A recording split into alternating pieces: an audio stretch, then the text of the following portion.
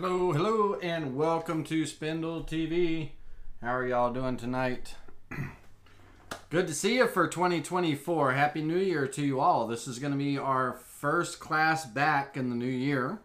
I didn't take any time off or anything like that, but I did not have any classes up until now, as you know.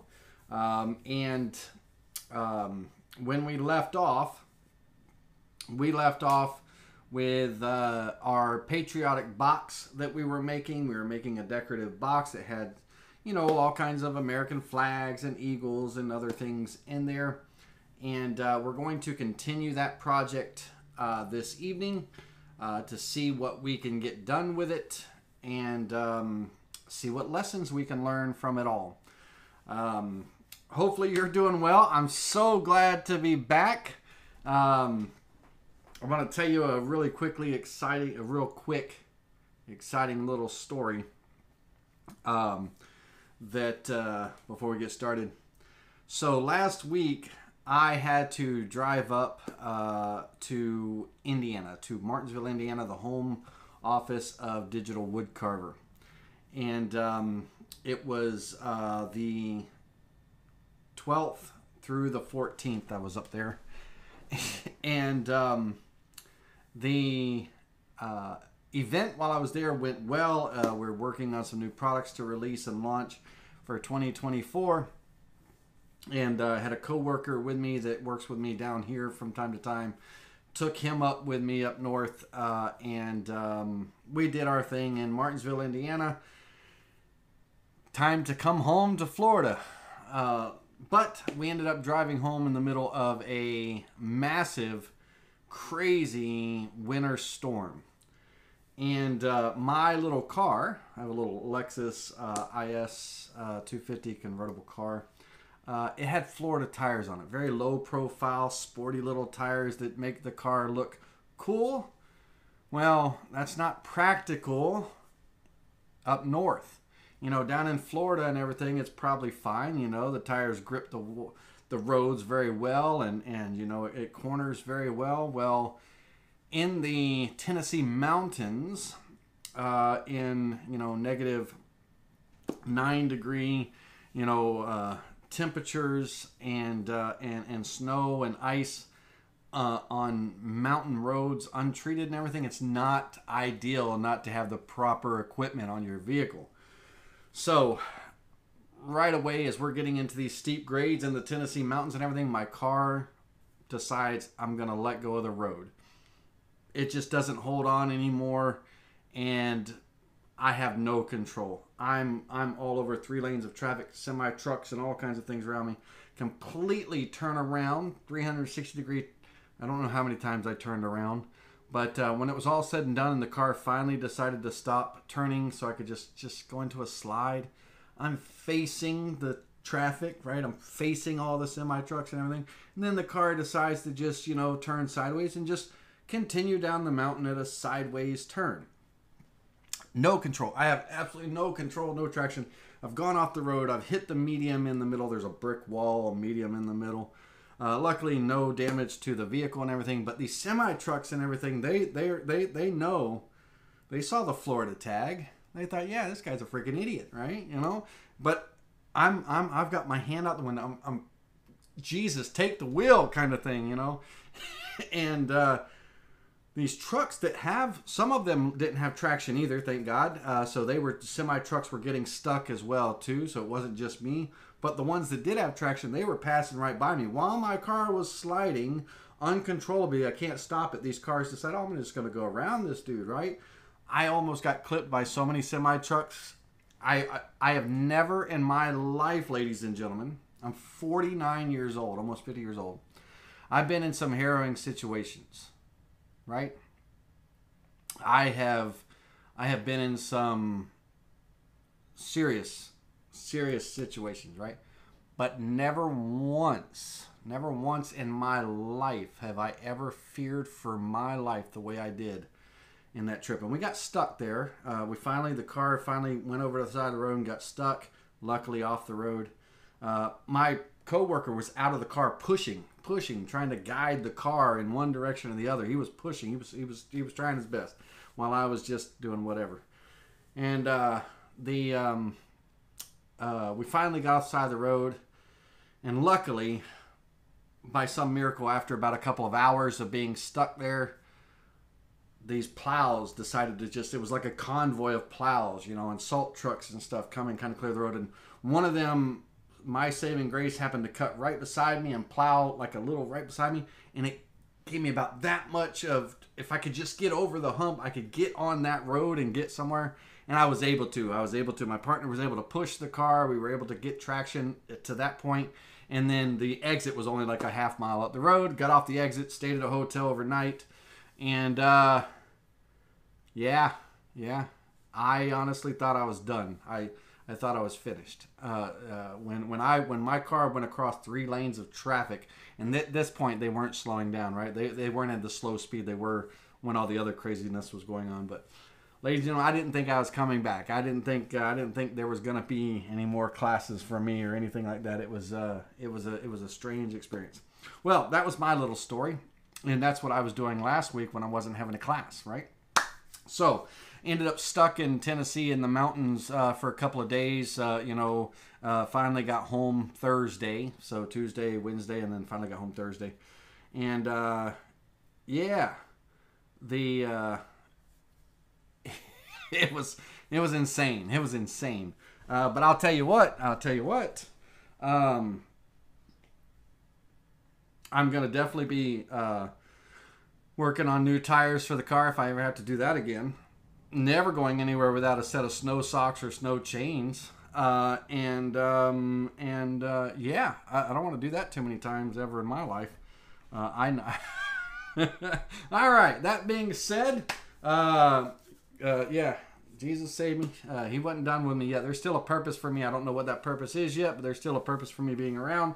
So let's see if it's to teach you guys and girls anything in this crazy CAD/CAM design world. All right, but yes, thank God I'm okay. I'm blessed. I am. I'm not joking. I'm making lighthearted and everything, but it was the most terrified I've ever been in my life that I was not going to make it. That I was done, and. I've almost drowned in the ocean, and I wasn't as scared as I was in that car. All right, especially with them semis, man. They were, oh God, this one semi got that close to me. The whole trailer, it was slow motion. Watch that trailer come by my car. Yeah, I was just like, oh my goodness. But it was crazy. Anyway, all right, let's get over and let's do something with this box and see where we've left off, what we've got to do, and kind of recap because it's been a while. And see what we can get with it. So let's switch over to. Thanks for sticking around for my story, ladies and gentlemen. All right, let's see where we're at here. Camera 2. Yep, that's it. And let's see if I can turn the camera just a bit to get rid of that corner. Okay. All right. So there's all kinds of stuff going on here on the screen. I've got all kinds of, patriotic little things. The White House. I've got the eagle we worked on the last time. I've got the Liberty Bell, Mount Rushmore, Statue of Liberty, and some eagles and things. I even have a bunting flag, a flag bunting, to see if I want to do something with that. Maybe 3 of those along the back. Got a cannon. All kinds of things we'll see what we can do with and everything. But let's take a quick recap as to what we do have. So this box let's go to our sheets here. And we are working with material that is 12 inches in length. Roughly between the sides and everything are about 3 inches tall. Half-inch thick material for this box and everything. The top itself, the lid, because there's going to be an eagle card. We'll look at that in a minute, a kind of a wavy flag and an eagle. It is 10.5 by 6.5 by 3/4 inches thick. And let's take a look at that top to recap. And yeah. All right. Let's see here. Let's get over here into our 3D view. All right. So this is going to be the lid of the box. And the lid, I am almost positive, I'm not 100% sure on it right now, but I'm almost positive that I'm just going to do a hinged lid with small little brass hinges and things.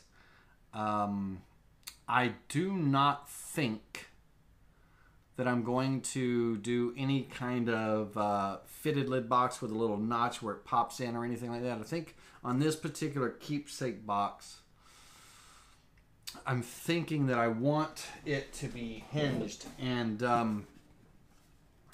you can see if I, let me see if I can really quickly pop myself back up on the screen for a minute.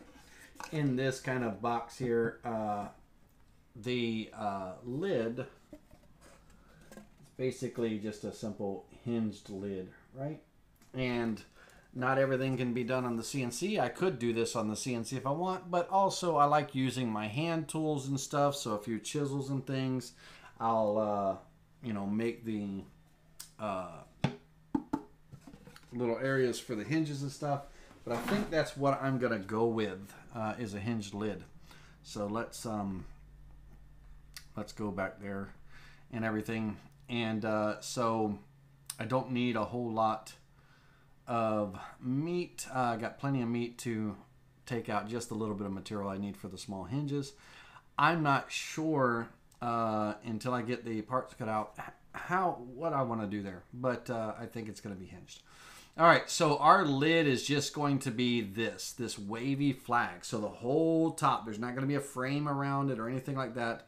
The top of this box is going to be this wavy flag from edge to edge and everything. And the project itself, let me come in here.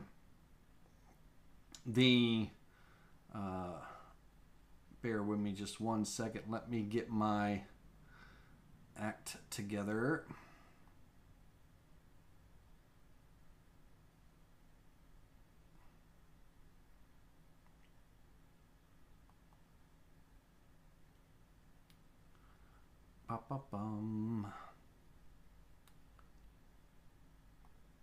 This is my profile cutout, and it is 10.5.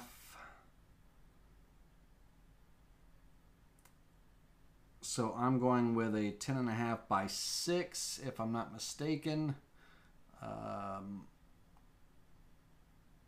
And this board, going back there, 10.5 by 6.5. So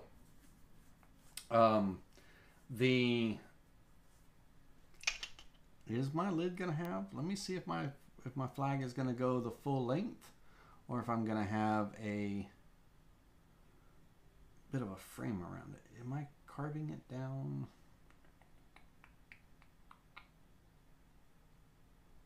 Got to remember what we talked about. Let's see here. I think it's getting pocketed out there, but it's going to get carved to here. Yes, so let me correct myself with that. My lid is going to be 10.5 by 6.5, which is the size of the box, the overall size. And it will have a frame around it. My apologies. It'll have this frame, and this will get carved down into it. If I decide to change that, we will figure that out here shortly. But that's what it is. So incorrect information. Apologize about that. It's been a couple weeks. Got to refresh my memory. Now, to give you an idea of where we left off or what we were working on and all, because we haven't created the tool pass and everything for the lid yet, but we did create the tool pass for the front here. And if we recall, we did a raised, almost type V-carve type carving with a texture. And what that looks like.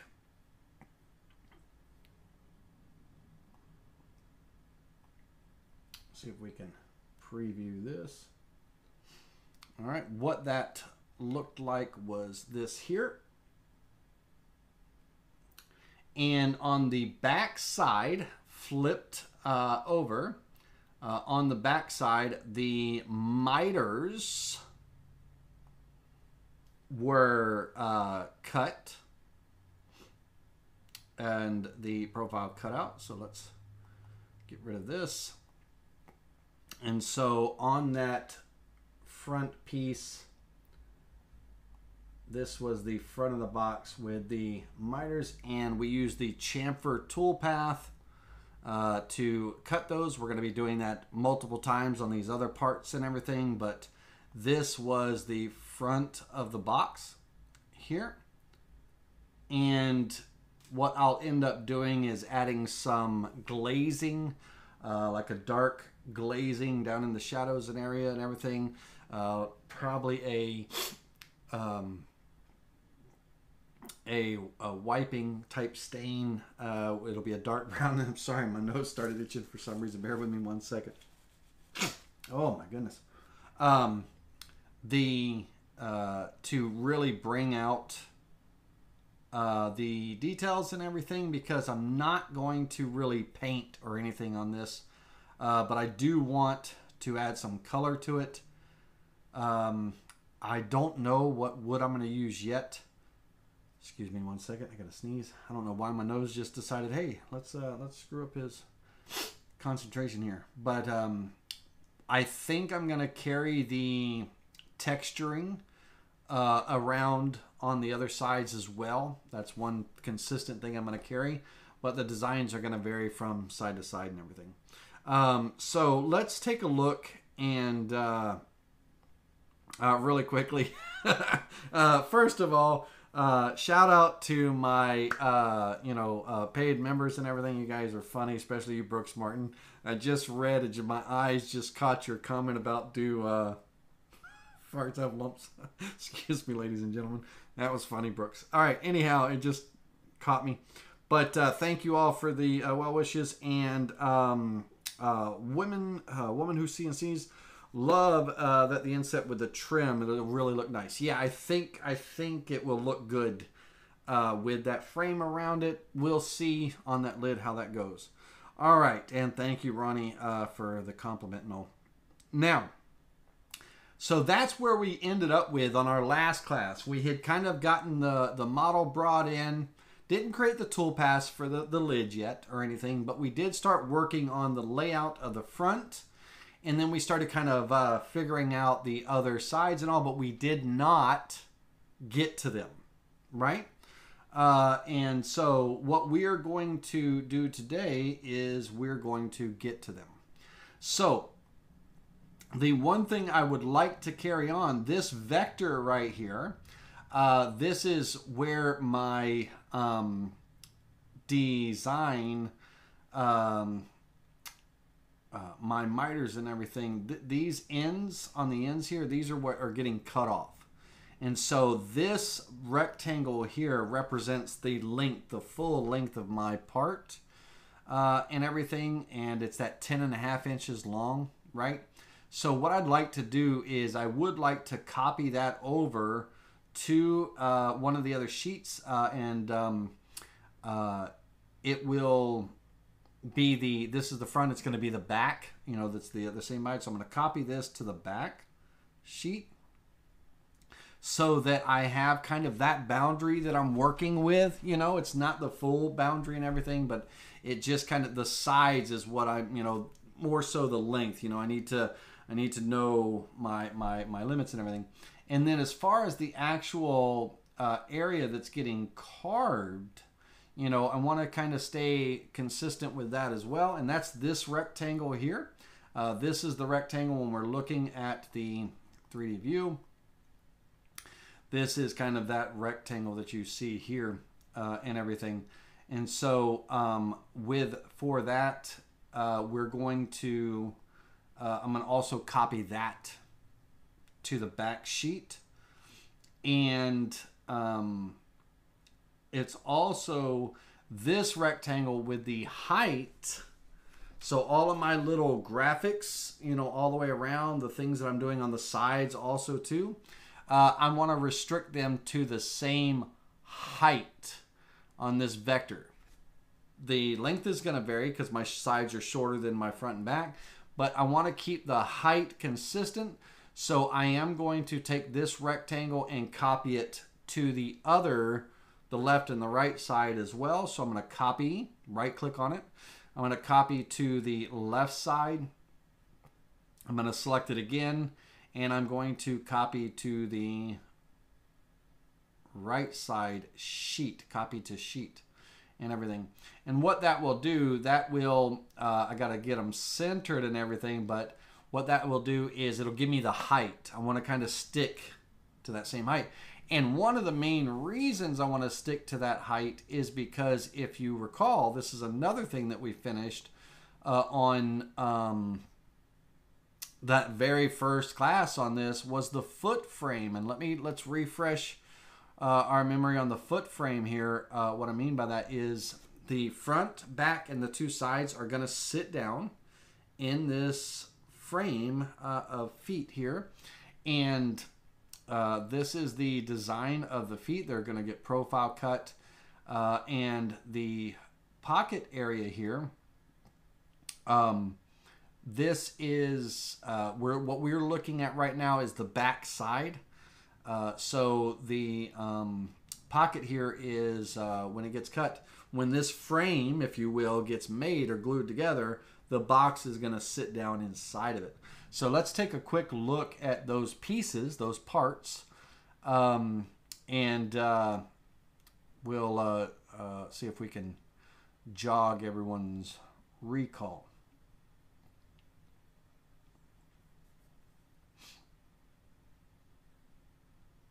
Okay. Now these parts are going to be held down with two-sided tape. I'm not going to do any type of tabs or anything with them on the project board. It's going to be held down with some type of two-sided tape. But this will be the outside. Now, as far as the top edge on the back side or anything like that, I most likely will, when the frame is glued up, when this frame is glued up, again, not everything is going to be done, you know, on the CNC. I have other machines that do fabulous jobs at their job. You know, they do what they do well. So after the frame is glued together, cleaned up and sanded and all that good stuff, I'm most likely going to take it either over to the router table, and in the router table I'll have a small round over bit that will round over the top edge, a small 1/8 inch round over that will just break that edge and give it just a nice transition, a nice round over. I'll either do that, or I will take a little chamfer plane, block plane, whatever you want to call it, and I will, you know, plane a chamfer on all four sides, a very small chamfer again, just to break that transition. Rather than being just square and boring, I'm going to have some type of transition into the box, and I'm thinking that most likely it will just be a very small round over. But it's one of those things where when the project is coming together and all the parts are getting put together and everything, it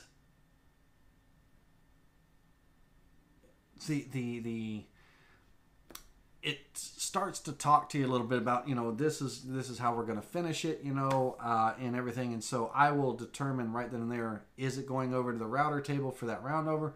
Is it going to get a nice chamfer? Would that chamfer look good as it transitions in? I'll probably at that point have the box sitting inside of it so I can just kind of gauge what would look good. But it's not one of those things that I'm going to do on the CNC. It's going to be done after the fact, after it's assembled. and I will make the decision of which of the two ways I'm going to go with that, but it's going to be one of those two ways. It'll either be I'll hand plane it and break that edge really nicely, or I'll with my little chamfer plane or what have you, but otherwise it'll go to the router table with a little round over bit.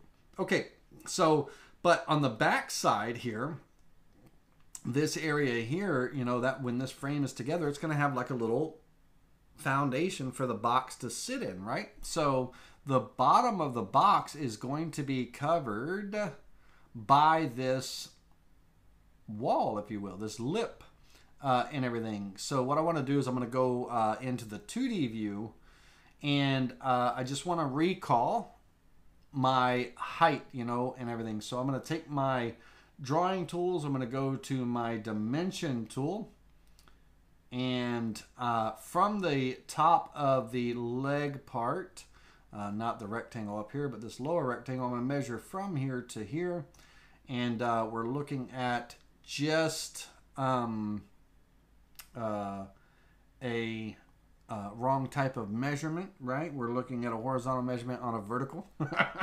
So let's Control Z and undo that, and let's do that proper. We want a vertical measurement, and we'll go here to here.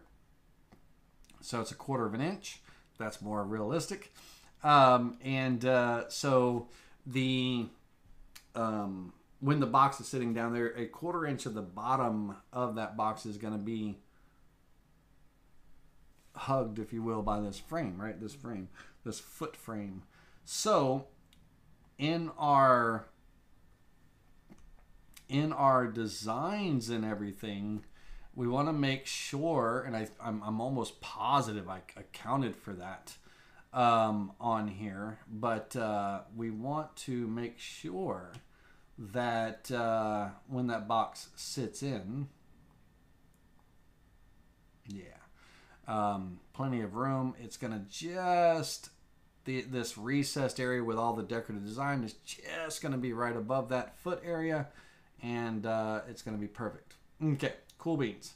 All right, so let's go ahead and come in there, and thanks for all the emoticons and the support. I appreciate you. All right, so let's get into the rest of this. Now, I'm thinking I want to work on the left and right side, kind of work my way around, and then I'm going to figure out the back. We'll talk about the back in just a moment. So let's go ahead and switch it to the left side. I'm double clicking on these boards, these different sheets. I've got all the sheets are laid out in here, and I'm double clicking on them to make them active. So there's a couple of ways that we can do that. Number one, if we're in the toolpath side of the software, we can drop down and choose the sheet from here to make it active. Number two, in our sheets category on the left, we can double click on the sheet in the list over here to make it active. We can also right click and left click on activate to make it active. Or in the main area, we can just double click on it to make it active. Okay, so any one of the options will do. Now, what I want to do is I'm going to take this vector that we copied over, and I'm going to center it on my workpiece. Okay, and just to refresh here, we are our sides, left and right sides, they're 8 inches long. Okay, and the box, when it's fully assembled, after it's fully assembled, the box is going to be 6.5 by 10.5. Okay, and so on the miters, and let me see if I can pop myself up. Let me see. I'm trying to use a mouse where there's no mouse. Let's go back to full here. All right, so on these 1/2 inch walls and everything, where the miter is happening and all, we have our long point and our short point, right? So short point to short point, and then on the outside, long point to long point. And the miter, that miter is going to be based on, you know, that 45 degrees. And so if I have a, let me draw this out for you.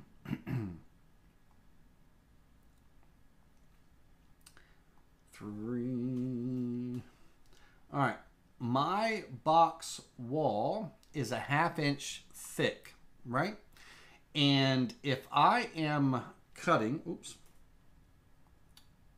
a 45 degree miter in here, let's go to 45. Let's get my snapping working here. My snapping is killing me. Okay, space bar. On a 1/2 inch, I'm using a 90 degree V-bit to do a 45 degree miter, but the distance of material, this short edge from here to, let me put the 45 also here. Let me get that. I wonder why my smart snapping is not snapping.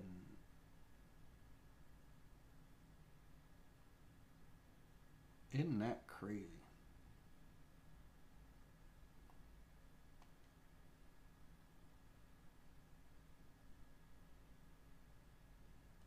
Wow, ladies and gentlemen, my snapping's not snapping in the gray area. It's got to be in the white area. It's throwing me off.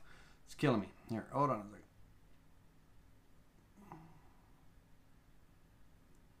All right. We're going to close that for a minute. I'm going to take that bad boy and drag it onto the screen because I'm not going to play with it. Where the smart snapping comes into effect here, I'm going to snap to 45 degrees. I should have done that like 10 minutes ago. And, oops, I missed my mark.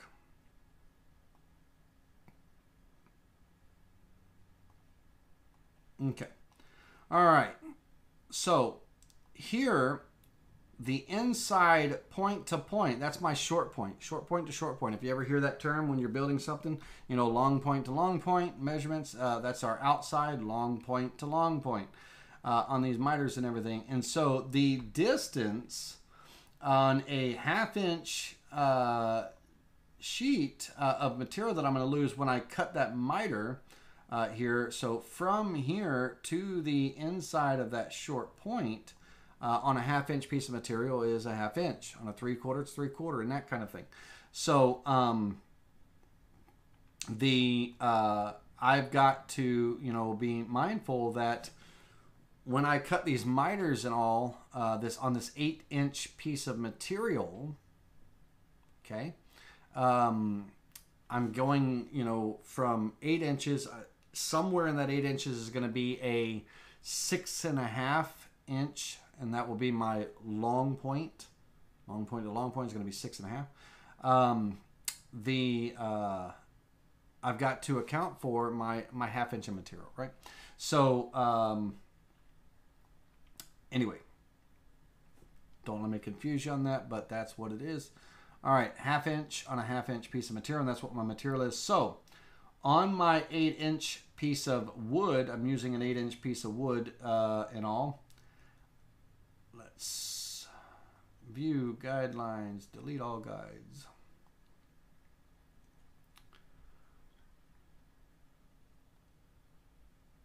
I'm going to take and create another guide relative to its position, 8 inches over. Okay, that's this end. And then from this guide here, I'm going to come in on there 1.5 inches. So 6.5 is going to be my length, and then 7, 8, right? So 1.5 inches. And so that 1.5 inches is going to be divided by 2, right? So 3/4 on one side, 3/4 on the other. So I'm going to take my guide here and move that 0.75, not move, but create a guide there. Right click on this guide, come in negative 0.75.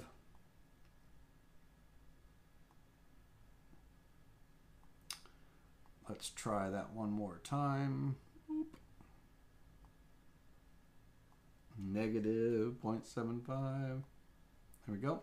And the distance, this will be kind of this will be my long point, if you will. From here to here, that is going to be my 6.5. If I snap to the right place, it would be dead on. Let's try that again. Snapping. 1 minute I'm on, 1 minute I'm short, but you get the idea. So it's 6.5. So those inner, that's going to be my piece, right? And then from there, that's my outside of my long point. And from there on the back side, side 2, you know, the inside, there's going to be that 1/2 inch 45-degree miter, right?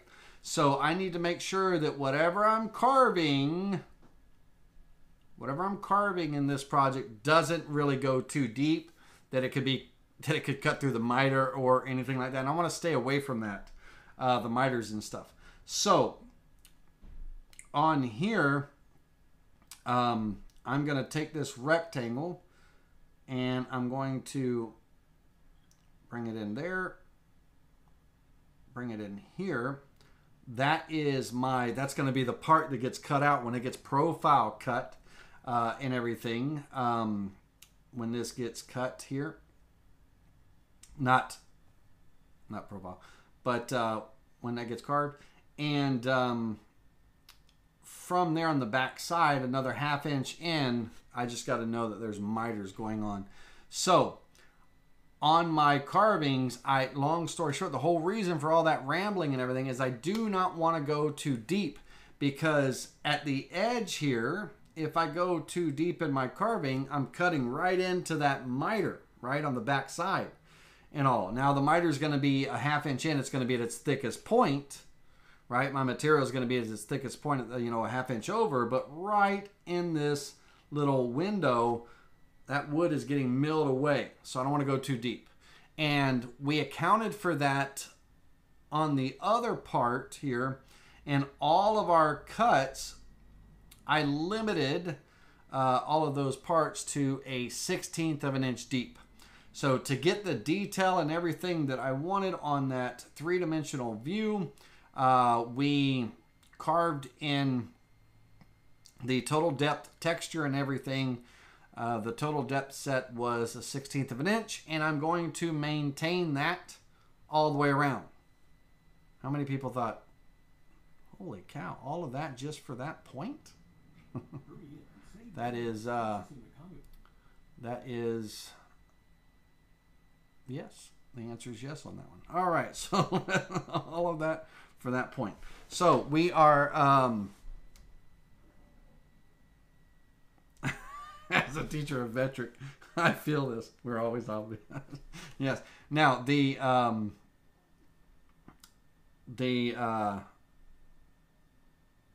put yourself in corner. Laney, are you in the way? Oh, I'm in the way. Jesus, Laney. Hold on a second, ladies and gentlemen. There we go. I put myself in the corner. Let's talk about it again. Thank you for that. I need to really start looking over and all. I was in depth there. But let's go back to what I was talking about here. Get my head out of the way. There we go. All right.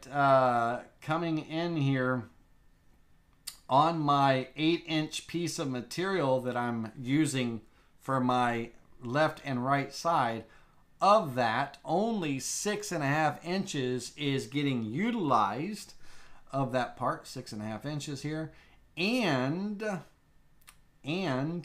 I have to recall that from that long point, this is long point to long point here, 6.5 inches. From that long point in 1/2 of an inch, I have to remember there's going to be a miter on the back side of this, so do not cut too deep if you're, depending on what your carving is. right? We do need an alert button for that for sure. So on the guides here on this 8-inch piece, I created a guide inward by 3/4 of an inch on this side, created a guide inward by 3/4 of an inch on that side, because 3/4 plus 3/4 is 1.5 inches, and 1.5 inches plus 6.5 equals 8, right? This is waste. This is waste. This is a place for me to put my clamps or whatever it is that I'm doing, right? But keeping in mind that from this 6.5 inches in, coming in to the short points, we have short point to short point, long point to long point. That's going to be a top view down looking at our part. If I carve, I cannot carve too deep in these areas here, because I could carve through into that miter. Now, you know, I could lose critical detail and stuff. So I need to stay in this area here, and I need to not carve too deep. So long story short, that you saw my big head in the way was getting to the point that when we're carving and everything, I've decided that we're going to stay within, we're going to cut just a 1/16 of an inch deep and everything. And I'm going to make sure that my carving area where I'm carving, my little work area, my rectangle area, that I'm not in my miter area. Just like this front here, this is the end of my box. My miter's coming into this point, and this is the boundary of where my carving will begin. I'm going to do the same thing up at the sides above. So I'm going to take this rectangle, I'm going to hold down, I'm not going to hold down anything, I'm going to hit Control C, Control V for copy and paste on this. And I'm going to resize this part, keeping the height the same, but I'm going to come in here and bring in my width by that 1 inch, 1/2 inch on one side, 1/2 inch on the other. So it's going to be 5.5, and right from the center. So I'm just going to bring that in. Okay. So whatever I do as far as my carvings are concerned, they need to be within this boundary. Okay. My 0.3 inches from the bottom, that's going to be sitting into that the feet, right? So I don't want anything below that. So that's going to be my bottom line. That gives me just a nice slight little reveal. And then my carving in here is going to be within this area. So I'm not going to run into any, my miter or anything crazy. All right, let's get rid of these numbers. And sorry about my head being in the way. We do need an alert button. I'm not sure. I wish there was a way to make a button like that. All right, let's get this moved in and up.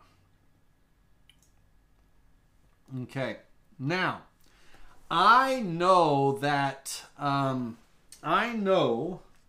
not going to bring myself up anymore, but when I'm looking at the box, okay, now my box is going to have straight sides, carved decorative details. There's not going to be any curved sides such as this one and all. But I know that when I'm looking from the sides, if I'm seeing this box on the shelf or what have you, and everything, and I'm admiring the front, I'm admiring the side, I thought about having the two eagles facing one another and then something in the middle, right? But it's just a little bit too much for that. So what I'm going to do is I'm going to have the eagles basically facing forward. So when I'm looking at this, I want the the eagles facing forward, no matter what angle I'm looking at. So I want them always kind of looking forward here and everything. And then I'm going to also have something else in there as well on each side, and all. So just one eagle on each side. So this eagle here is going to be my left side. Okay. So he's going to be on the back part of this left side facing. this way, just like he is, positioned there.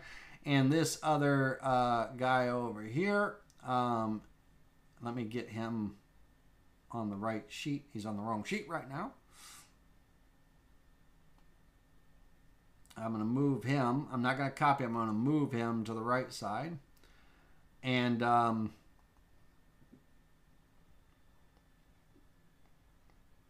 everything I do on the left, except for some of the decorative design, I'm going to basically mirror over to the right kind of deal and stuff.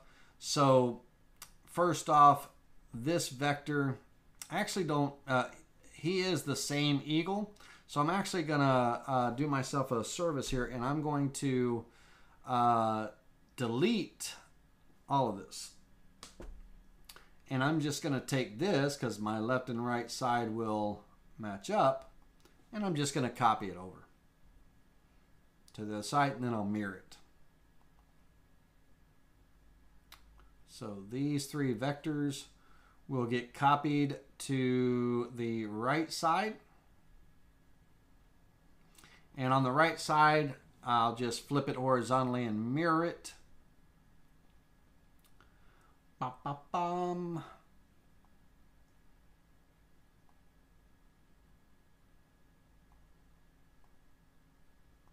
Okay. Cool beans. Now, I am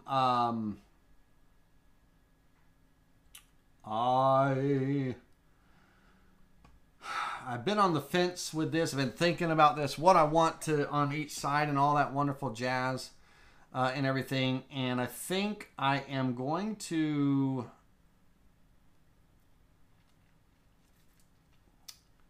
I'm going to do, I'm going to size some things down. I want a couple of things here.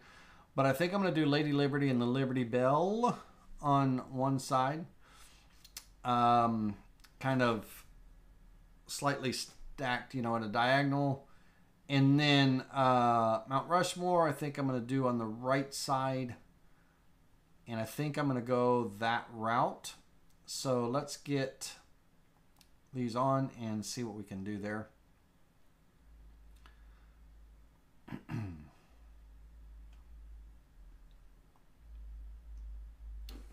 So I'm going to take this, and I'm going to move it to the left side sheet. I'm going to take this while I'm here and move that to the right side sheet.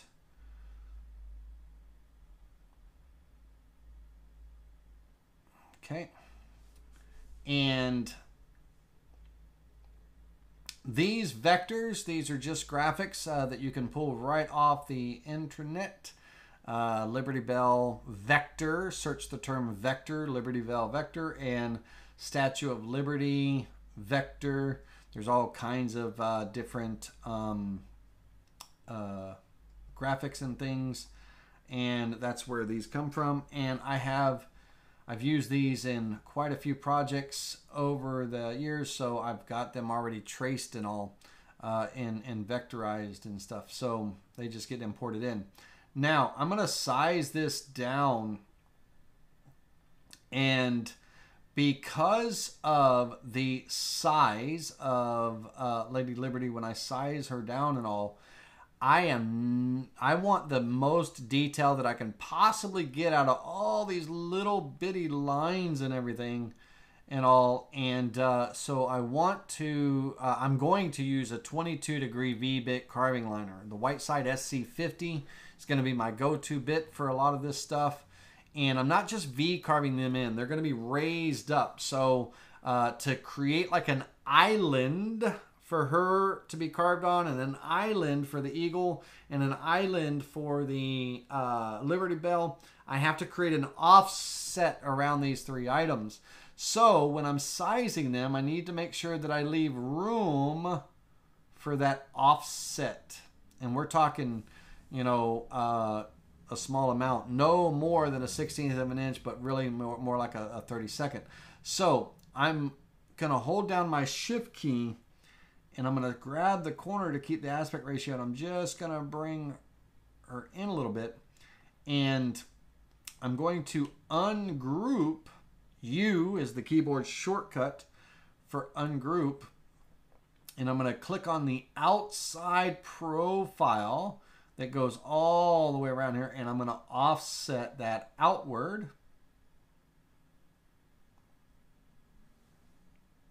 A 32nd. And you can see, you know, it looks like a lot here when you're up close and then working on these small parts, but it's really not. It's a 32nd, right? It's not much at all. But if I were to undo that, if I were to go a 16th, if you will, you know, and double that, 625, 0.0625, you know, it's a little much, right? And everything. So I want a tight little island to carve in and all. So we're going to go a 32nd on the offset. And what I want is, as soon as I hit offset, I want to come in, hold down the shift key and turn off that offset. Just click on it.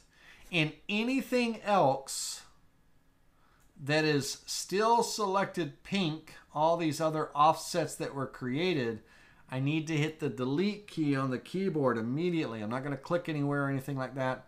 I'm going to hit the delete key. Now, I've got some overlaps here, these things here that need to get cleaned up, all these little figure eights and stuff. I will go in and clean that up in just a... If you see a vector that is square, has no shape or roundness to it, 99.9% of the time it's trash. Get rid of it, right? If it's a figure eight, like this one, delete it, get rid of it. You'll get that warning about overlapping and intersecting vectors. But those square vectors and everything that you see, those are just pixels. They're trash pixels. Even these little guys here that have some shape to them, they have a purpose. They've got some, you know, purpose to them and all, but it's still trash. You could clean it up if you wanted to, but I'm going to leave them in. But I am going to remove, you know, the square pixels and everything. I'll leave the round ones, or the ones that have some kind of shape to them and stuff. So in here, all of these square vectors here, hold down the shift key, those there, I'm going to delete all them out. And I'm just going to quickly go through. I'll even get rid of that one there too. When I traced, and this vector right here, by the way, this is that offset right there going up into there. We're going to be cutting that out and drawing it straight across here in just a moment. We're not going to let that vector go up in there. We're going to kind of round it off down here at the bottom. You'll see that in just a minute. But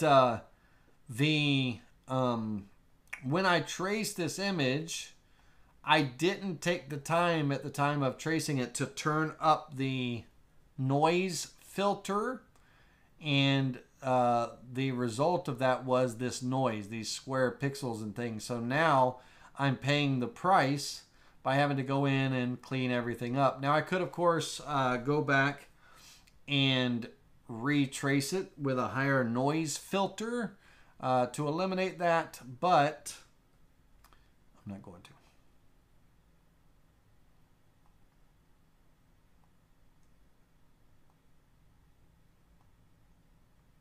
I'm just... All right. If I get any warnings thrown up at me, which I will for this one right there, if I get any warnings thrown up at me about overlapping or intersecting vectors, I will deal with that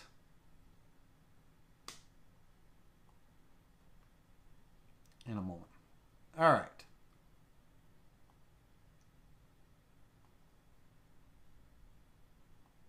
Okay.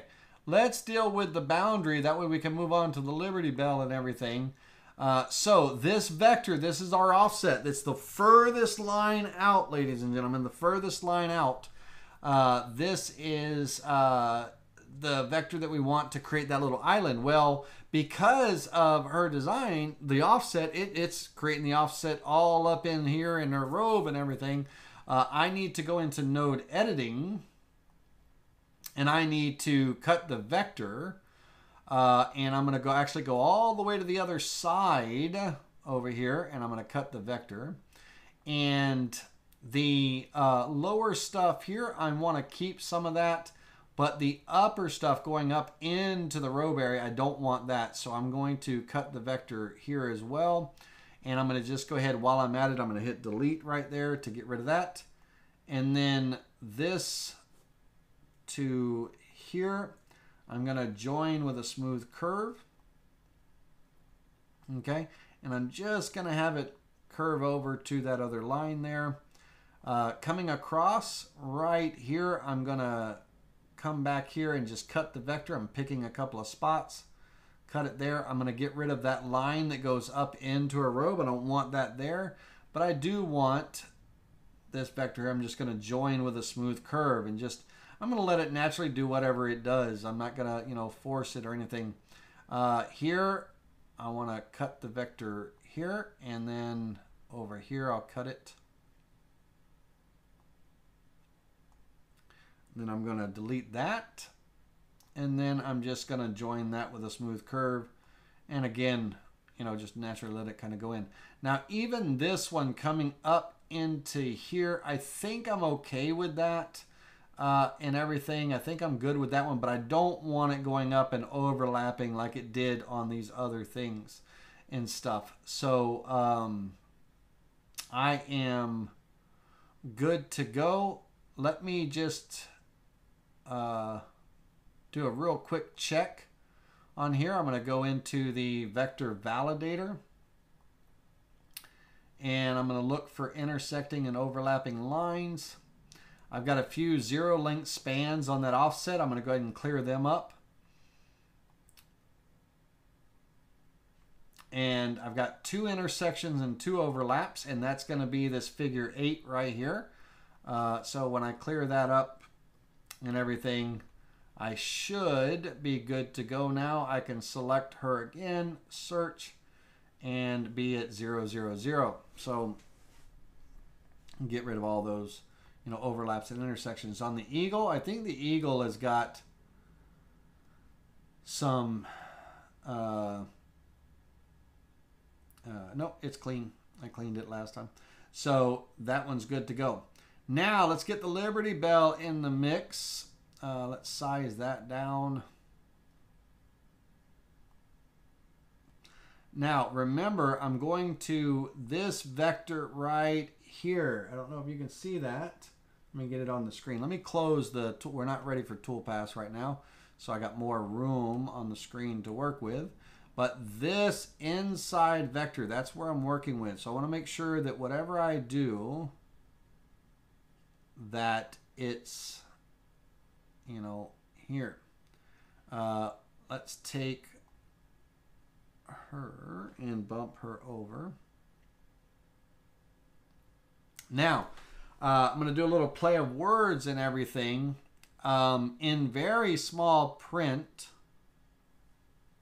okay, in very small print, I'm going to add some text here, right? And I want it to, you know, I want it to kind of go with the theme or what have you. So I'm going to do, you know, maybe like a give me liberty, or give me death kind of thing. You know, let's see here.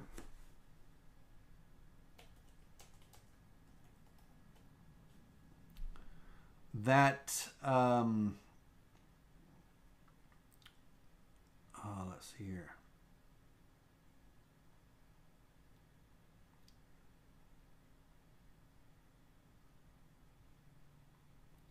If, just to, for those of you, I'm going to give you American history or whatever, but this, give me liberty or give me death, it's a quotation attributed to Henry Patrick, 1775, March 23rd, 1775. I do not know this off the top of my head. I am quoting what I'm looking over here at the right, even though I'm looking at you. I can see it over here. He made that at the Virginia Convention, Second Virginia Convention, and and John's Church in Richmond, Virginia. And I think I'll be okay with that. It's going to be small, right? And I need it. You know, we have the We the People here. So somewhere over the rainbow, somewhere I'm going to have it say something, some kind of little text there. I might not, you know, it might just say, you know what, it doesn't need it. Or it does. I don't know. Let's take a vote. Let freedom ring. There you go. All right. Hold on now. That's a little bit better. Not better. I mean, that's good. That's great. Let freedom ring. Yeah. Who said that? John Thompson. Way to go, John. The Eagle is going to need an island, and the Liberty Bell is going to need an island, to answer your question, John Thompson, as well. We're going to work on those here in just a second. First things first, we're going to ungroup. U is the keyboard shortcut for ungroup, but the ungroup button is also here. And we're going to go in and we're going to select the outside perimeter, and we're going to do an offset outward. I'm going to keep the offset consistent.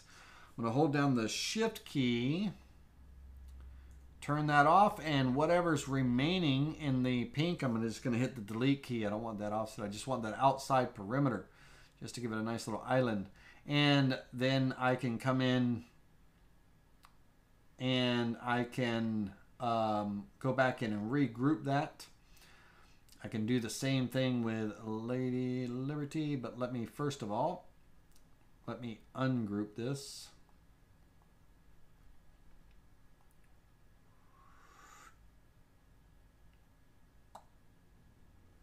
Make sure I only have the Liberty Bell selected. All right, now let's group that.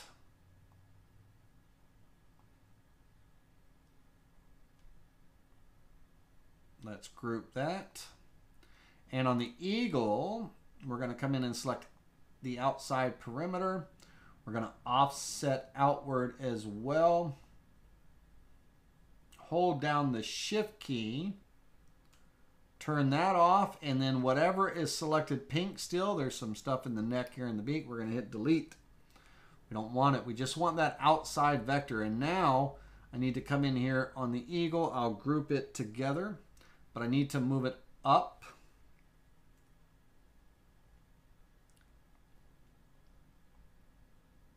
Okay. And I'm going to keep, let me undo that. I'm going to keep him sized up the way he is, and I want to make sure that with that offset, I want to make sure that it matches on this side. So I just bumped him up to for that offset. So I will take and copy him over to the other side. Let me do that right now. Copy to the right side, and then on the right side, let's make that active really quickly. These two Eagles would look great facing each other in another project or what have you, for sure. But for this one, I'm going to just have the one on each side. Let me mirror him over. Okay. All right. So let freedom ring. I like that. And I'm going to use a... let's come over here and let's make this active again. Let me close this tool for a minute.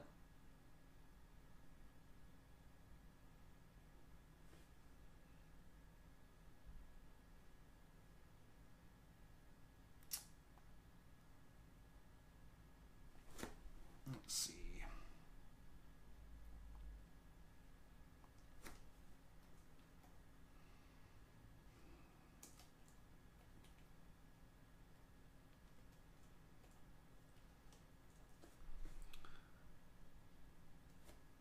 Okay, we're going to size that.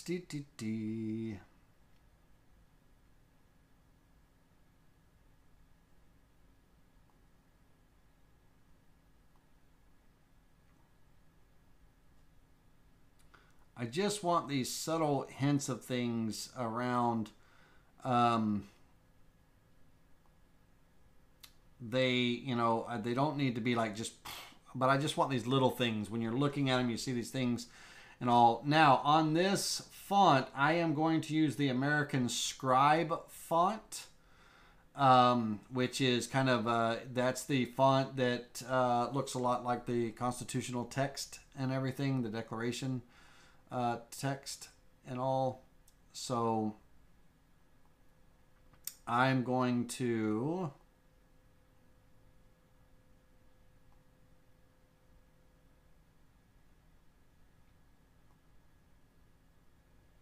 all right, this spacing right here, I want to move the word ring. I have the ring on a separate line because I actually want to move it closer, and I actually want to move it over here. So I'm going to right click. I'm going to close the text tool. I'm going to right click and I'm going to break this text block into individual text lines. So break text block into lines. And what that does is this line of text, it allows me to kind of, move it around. And I want to kind of put it up here. And then as a whole, I can size this to just about that. Now, on these, I want to weld them together because of the overlapping lines. So if you have 10, 10.5, 11, 11.5, you can select the weld tool. And I'm going to just replace that with the welded text. So the weld tool, select the text, hit the weld tool. I'm going to hit replace and replace that. Now, I've done that. It's a vector now. So if I need to go back and change my spelling or anything like that, I got to just delete it, redo it, and all that good stuff. Okay. Don't forget the quarter on the bottom. Don't forget the quarter. Like a 25-cent piece quarter? Is that what you're referring to, Kevin? Kevin, let me know what you mean by that so I know what you mean by that. Okay. All right. Don't forget the quarter at the bottom. The quarter. Okay. So we've got that text there. Now, this is going to be raised up because all this stuff is going to be pocketed out. So this text will be raised up here. And everything. So that'll be just a nice little homage down there. And we don't have to try to fill every bit of space or anything like that. And all. So 1/4 inch. Oh, yes, that's already accounted for by this line, Kevin. So just great. John Thompson, that 1/4 inch. This, from the bottom of the material to this line here, is 0.3 inches. So that 1/4 inch, there's going to be a slight reveal, 0.05, 50,000ths of an inch, reveal right above my frame and everything. This is 0.3. So when we are from the bottom of the material up to here, that is that 0.255. Am I centered? Because it should be 0.3.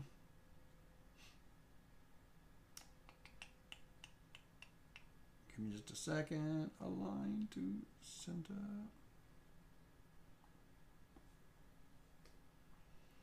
And it might be that I had. Let me check this one as well. It's probably 2.255, but it was rounded up to 0.3 a moment ago. Let me check. Because I got 3 decimal points there.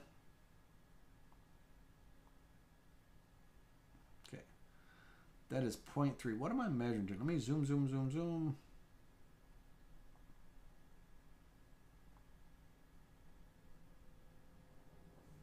I am hitting my marks. Let's try that again. Vertical from the bottom. Snapped. To the bottom. To the line. 0.3. Come in here.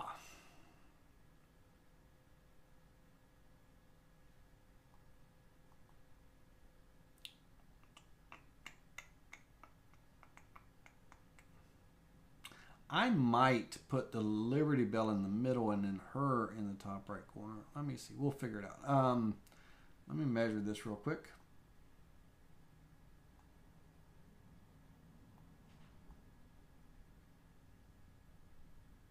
I'm going to call it.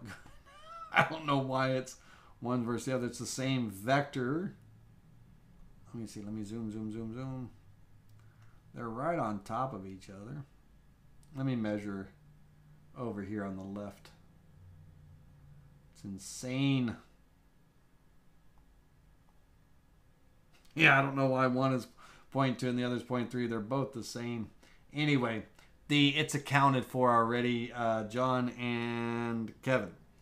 All right, so let me just make sure that that's centered. And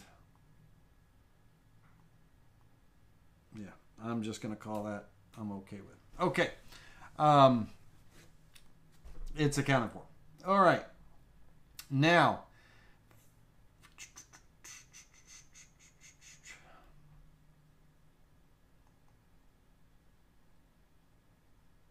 I'm wondering if I'm centered on this one.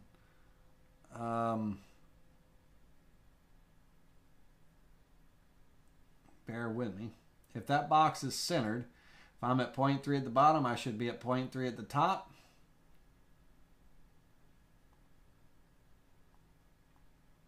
All right, I don't know what it is then. Let's see here. This box is 10.5 by 2.4 inches. This box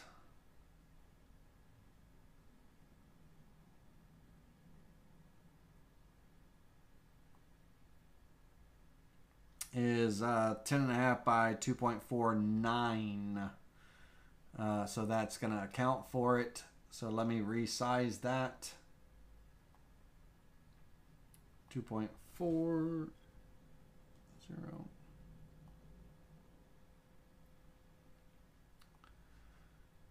Let me center it. Let me measure.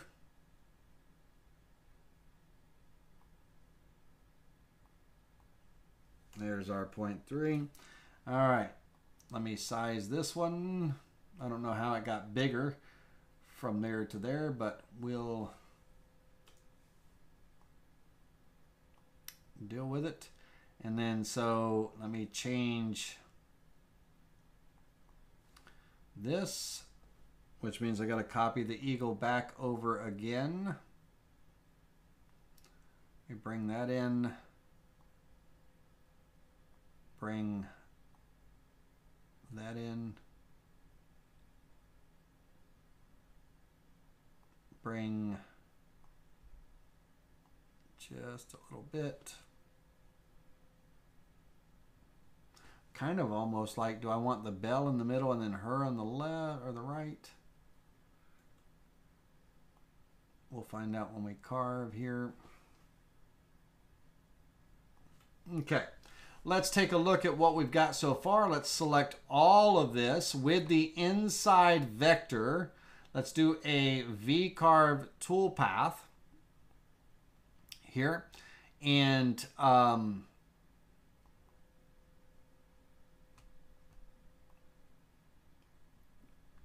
I want to limit it to a 1/16 of an inch.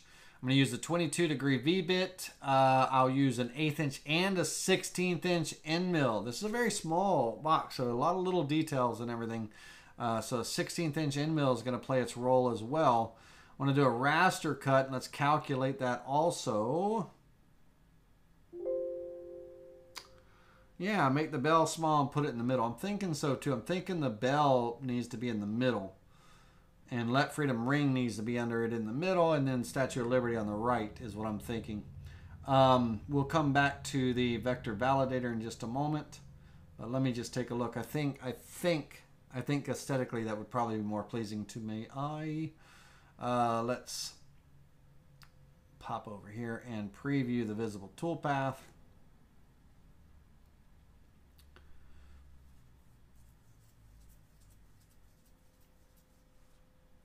Let's turn off the color. Now there's going to be texture all around in this and everything.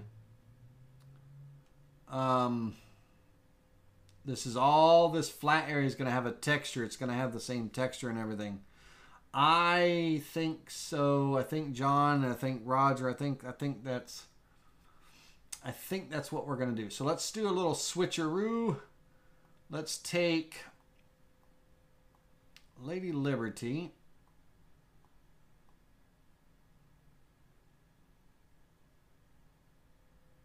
Let's center the bell up and down, or let's center it completely on the material. There we go. We can do let freedom ring. Let freedom up here, ring down here.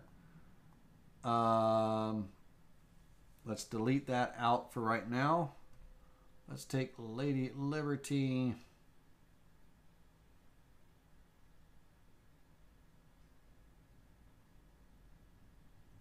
I want to align her up and down there. The eagle. Okay. All right, let's get the text back in there. I think that's going to look aesthetically more pleasing. Text. Let freedom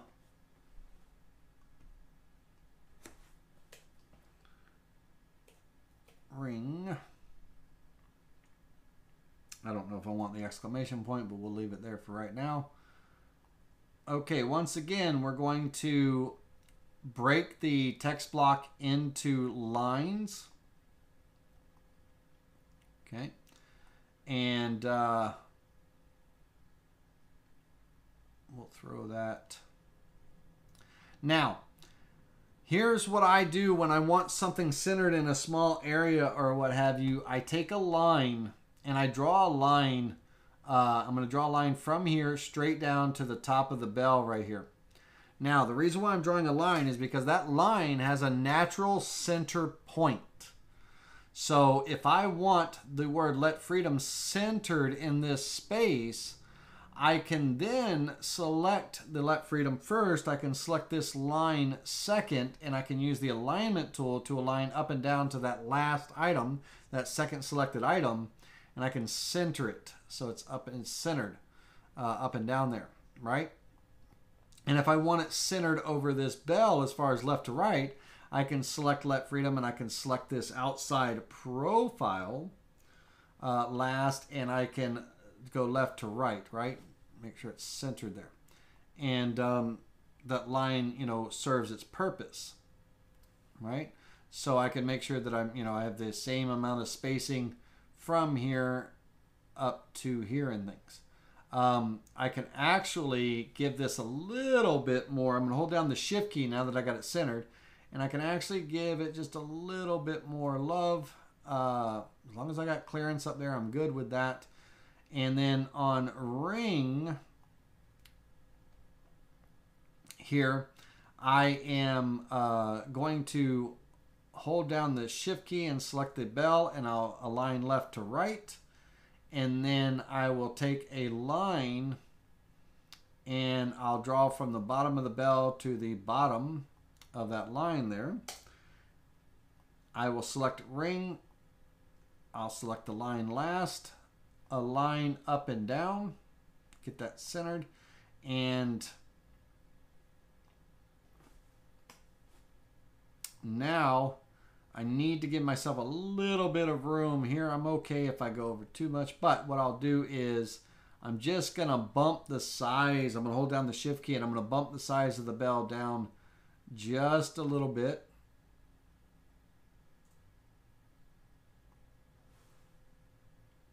And bump that up just a little bit. But I'm also going to actually stretch this out.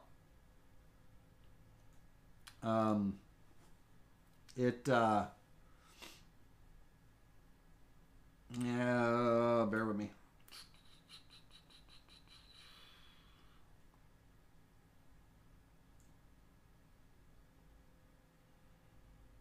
I'm going to lower that dot down over the eye a little bit more.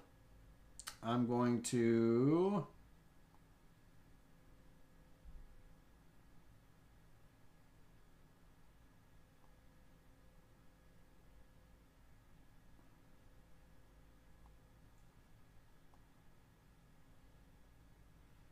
Bum, bum, bum, bum. Let me think. Is it a mistake to break it up like that? Let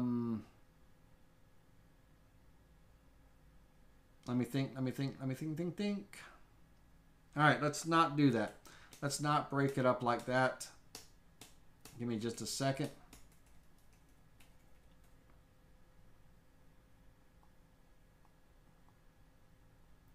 Let's go back into our text block.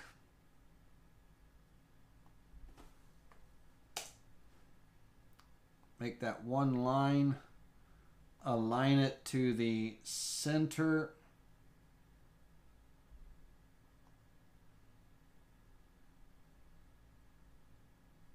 Let's raise the bell up.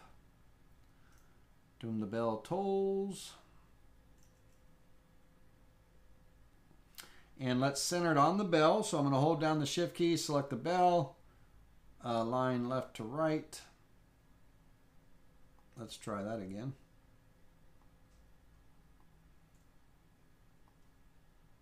Okay, that is centered on the bell, but I'm right in the birdie eagle's foot.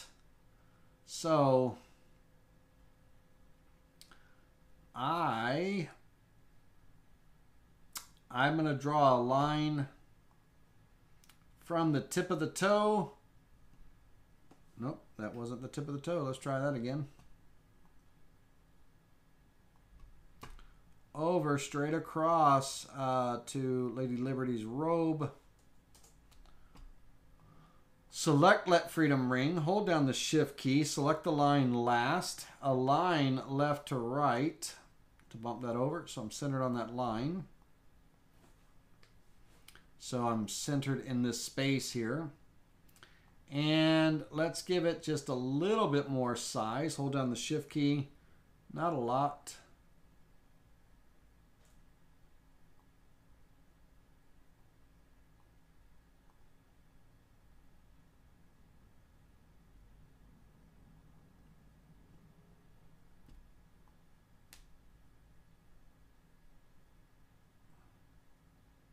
It may not seem like it, but from the tip of that to where I measured to here, the distance between those two is equal to the distance between these two.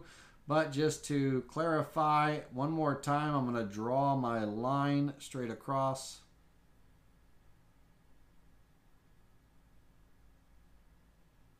I don't know why I'm not snapping anymore, but we'll figure that out later.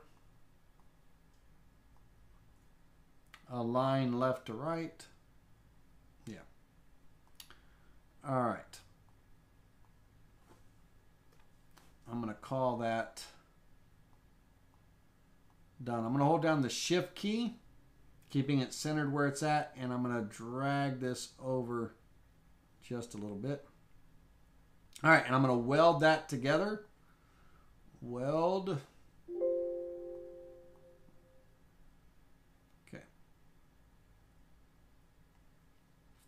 All right, let's go back into the toolpath. Let's select that all again and recalculate that.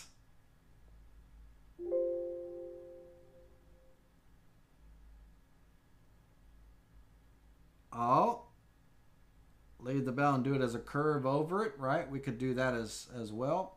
I got some overlap somewhere. We'll correct that. It's going to be in the text most likely.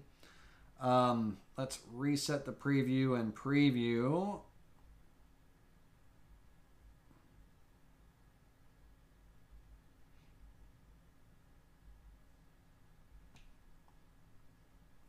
Okay. All right. Really doesn't pop right now until we add the texture in here. Let's go ahead and add the texture in. Now, when we're doing the texture, we only need, let me ungroup the eagle. Ungroup the bell, ungroup Lady Liberty here, and we only need the outside profiles to be selected, not the inside vectors, just the outside profiles, and then all of the text. Okay, so make sure just that. And on the texturing toolpath, okay, we're going to come down and start at a 1/16 of an inch. That's how deep the cut is. And all the parameters are the same as before on side 1, so I'm going to keep them as is.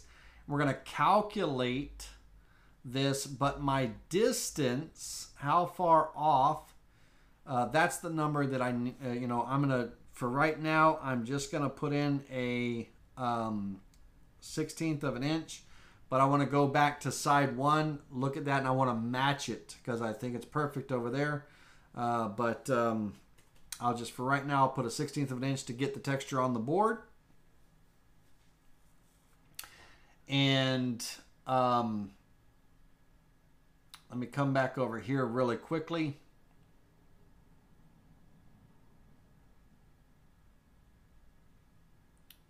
In my texture here, 1/16 of an inch. So we did go with that 1/16 of an inch. Great, that's perfect. That's what I want. Let's go back and take a look at how we did. And yeah, we could have that text curving over the bell, over the bell and everything, but I think we're going to be okay here. Let's take a look.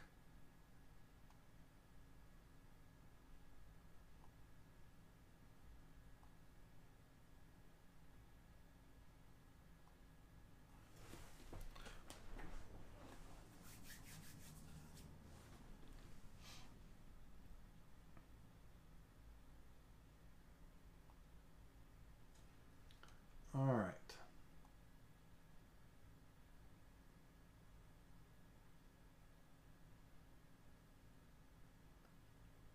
So that's going to be the side. And to get the, I'm going to kind of stay consistent. I'm going to take this object here and I'm going to copy to the other side. This is the vector, here. I want to copy to the other side. I'm going to flip this over, and on the other side, I'm going to draw a line from here down to here, spacebar to finish. From here down to here, spacebar to finish. And on the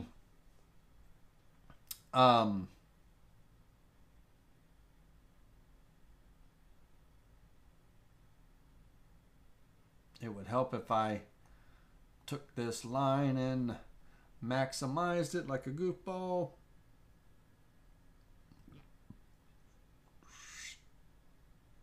To the top there. Let's try that one. I can turn off the grid lines now. To the top. This needs to go to the top. Okay. On the chamfer toolpath, we're going to have a chamfer, and we're going to be selecting our two lines. So here and here. Now, the lines represent the deepest part of the carve.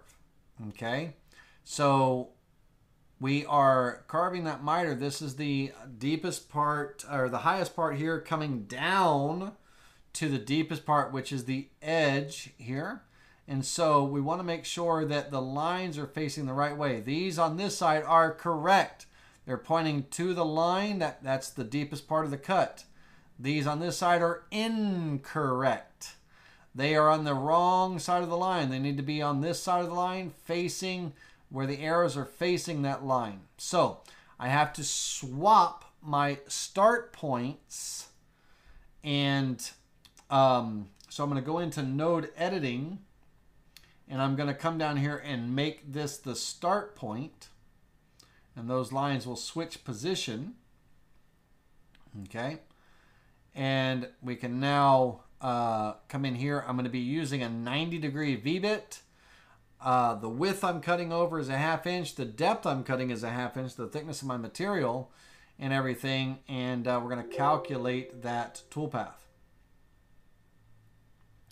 And then the final toolpath is going to be a profile cut, just kind of cleaning up and cutting that all the way out. Again, this part is going to be two-sided taped down at this point on this other side after that other side gets carved and all. I still have to put in my alignment pin holes. I haven't done that yet. We'll work on that next. But this is going to be a profile cut, cutting all the way through my material with a 1/4 inch end mill on the outside of the line. I'm not going to put any tabs in and everything. So when we preview this, we'll have our miter cut and then the profile cutout. We'll have our waist here. And so when we look at this, this will be our side piece.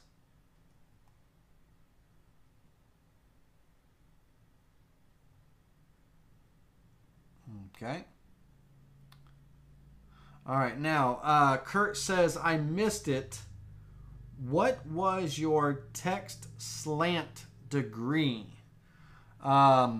If you're referring to the angle of the text here for when it's carved, I'm using a 22-degree V-bit on this. Number one, I want a 22-degree V-bit because everything is really small, and I want all the detail that I can get, all the depth and detail that I can get out of these things, as much depth and definition that I can get. I'm going to be adding some toner,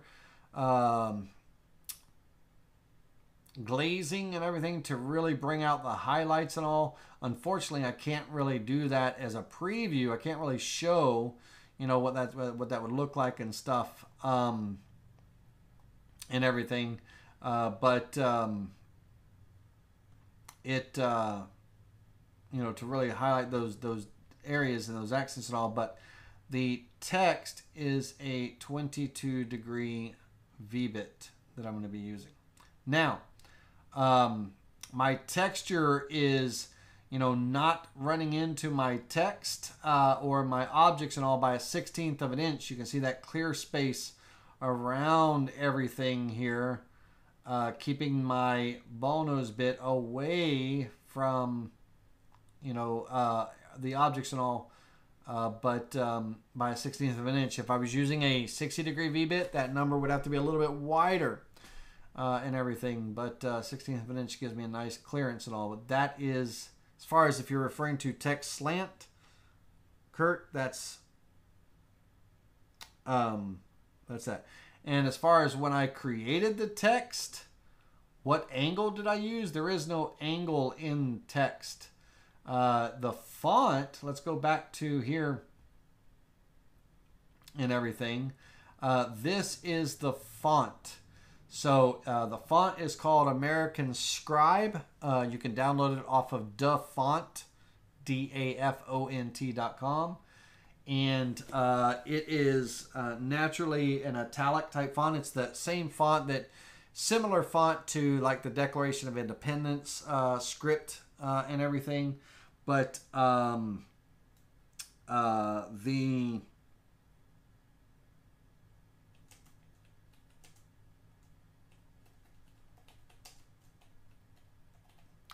spell that right, but the font itself, it would help if I the font itself has a natural slant to it, a natural italic. It's just the font, so there is no slant or anything to it. That's just the natural from the font. Oh, texture. Okay, sorry, there was a little icon on my screen. There was a little icon on my screen covering the URE. Kurt, sorry about that. Let's go back and look at the texture toolpath. We have start depth of a 1/16 of an inch, maximum cut depth of a 1/16 of an inch with a minimum of a 32nd, roughly around there. Maximum cut length a 1/2 inch, minimum length 0.26. The overlap 30 degrees. Step over a 32nd, and the angle 15-degree angle. Thank you. Sorry about that, Kurt. I was misunderstanding because on my screen there's a little emoji that's covering it covered part of your word. So all I saw was text. And then the offset is a 1/16 of an inch. So that is the settings for this. Sorry. Texture. All right.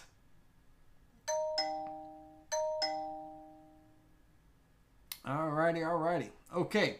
So that is going to be, I'm not going to do, but yes, you know, an option for this could have been lowering the bell down and curving the text over the bell, right? I think I'm going to keep it where it is, but that would be another option, right? That would be another option. I'm going to keep it as it is here, but that could be another option. All right. Good idea. There was two guys that brought that up. That was with a text on a curve. Brooks Martin, Roger, I believe, and John. So all of you were talking about that. That would be another option as well too. All right. So that's that. Let's move over to now. I need to really quickly take the eagle. I want to kind of keep the eagles symmetrical more than anything else. The eagles are kind of key. So I want to group the eagle, or not group, I'll just mirror that or copy that to the other sheet, to the right side. And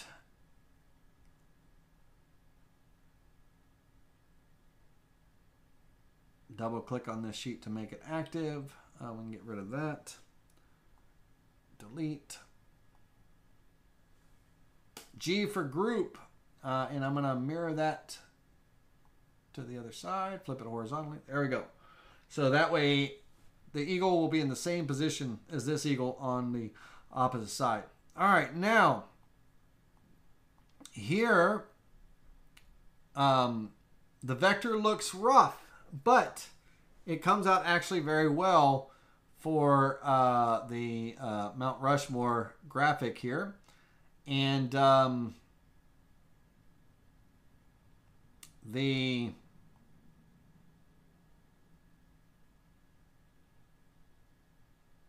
going to have them kind of come right up. The eagle's already got his boundary. These guys are going to need their boundary. So let me put their offset in. I'm just going to, as a whole right here, I'm just going to select it just like that and do an offset outward, that 32nd of an inch. And then I'm going to hold down the shift key. I'm going to turn off that outside vector, and I'm going to hit delete on all the rest of the stuff. Delete. And here, I'm going to, I'll probably end up rounding this off like we did Lady Liberty and everything. So that way we don't have a texture going into his forehead here and everything on that offset. But let me take a look. We'll do a preview, a simple preview, just to see what that is, what it looks like, and everything when it's carved. Now, let me see here.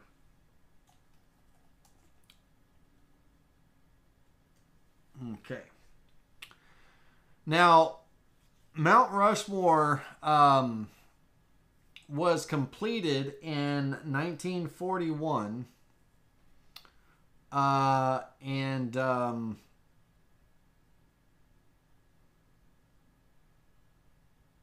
Construction started in 1927.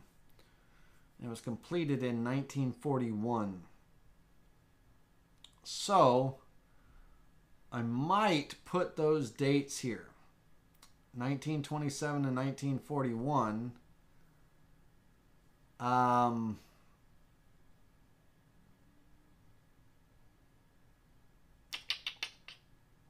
Unless there's something else creative that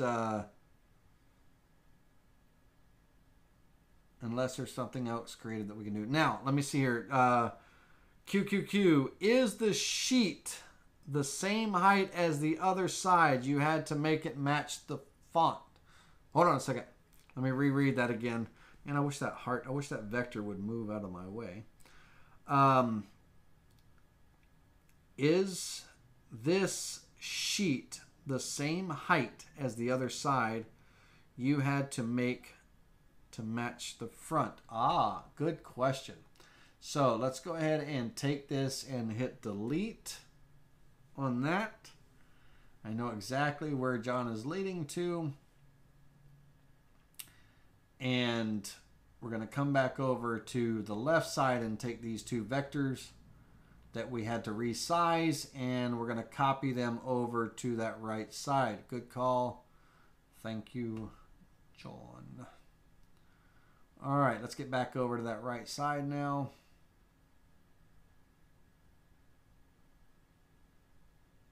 Okay.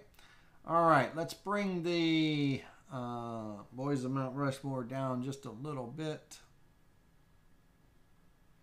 So I'm thinking about putting the dates in here. 1927 to 1941. I don't...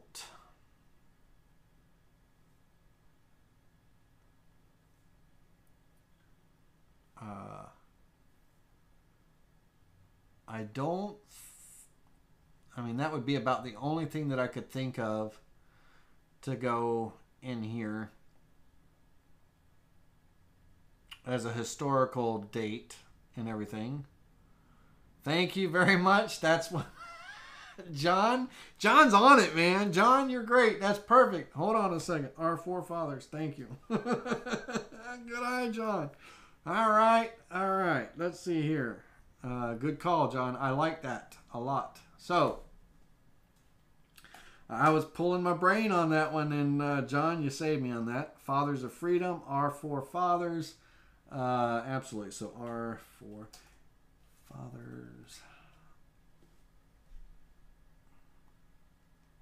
Okay, now, I'm actually going to make that quite big and put it right. Let's come down just a little bit.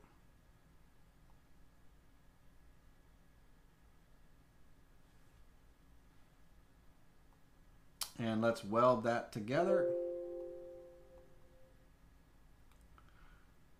I'm keeping the font consistent using that scribe. And again, I want to see if I need to do my trim on this outside island vector, if I need to bring that down. Let's take a quick peek at what we've got so far. So I'm just going to do a sample V-carve. Nothing changes in my settings. They're all going to remain the same. So we're going to calculate this toolpath. I need to fix the overlapping vectors. We'll do that in just a second as well. And don't forget, I got to remind myself that I do have to put my alignment pins and everything on that other side, the left side. Let's preview this just to see where we're at and everything.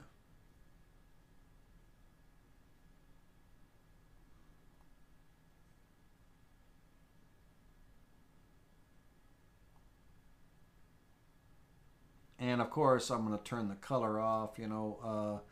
It's going to have highlights in it and everything, but the texture area will not get painted or colored and all. There is going to be texture in there.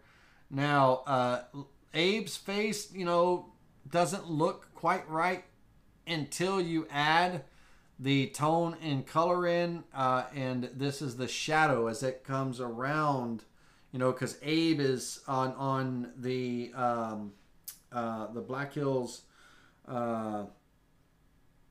Is it the Black Hill Mountains, I believe? But Abe is kind of right off to the side, and there's a cavity there that that is what we're seeing here in this shadow area and everything. So it looks, when we're looking at this with no color and everything, his face looks weird and all, but it's not. That's the way it is. And Teddy doesn't. When we're looking at it like that, it almost looks like he's got sunglasses, but he doesn't. When we come in here, that's his eyes. Let me see if. Stand by 1 second.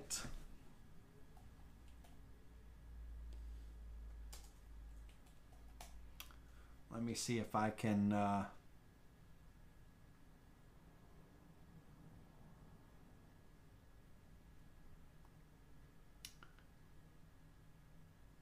Let me see. Let me see.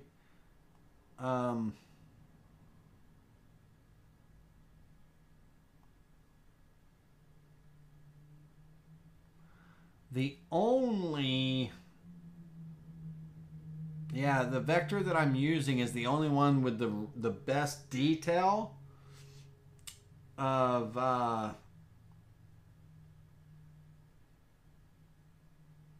It's the only one with the best detail for the tracing of the images that doesn't look too cartoonish.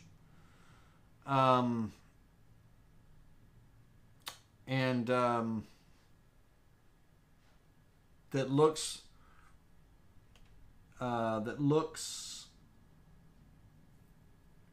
for them, and the graphic, that particular graphic does not have, he doesn't have any eyes in that because they're kind of. He has glasses in the in that what you're seeing is the lens and the bridge of the nose and everything, so you don't see his eyes and everything. And I'm just looking at all the graphics out there, and all the rest of them just look really cartoony.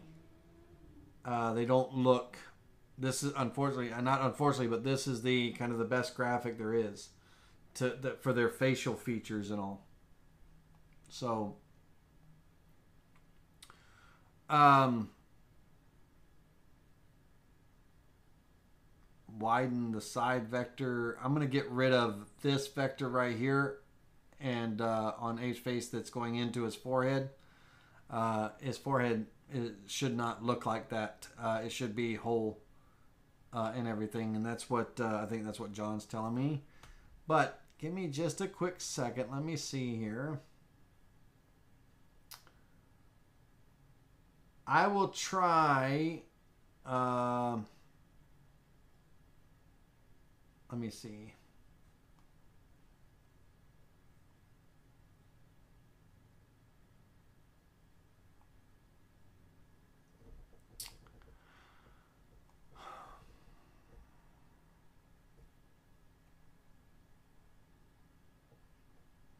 Let me come in here. Let me fix this vector really quickly. So on this vector, we're going to go into node editing. We're going to cut the vector here. I'm actually going to cut it all the way up here. I'm going to hit delete to remove all of that. And then I'm going to have this vector join with a smooth curve. And I'm actually going to give that curve just a little bit more shape.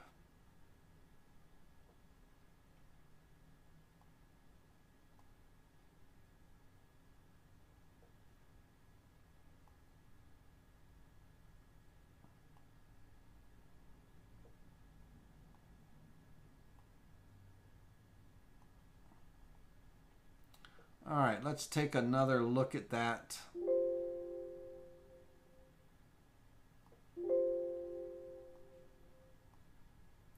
Let's try this again. Calculate. I got to clean up the vectors. We'll see what's crossing over.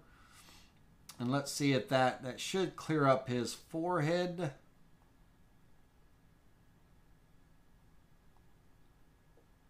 To make him look a little bit more normalized.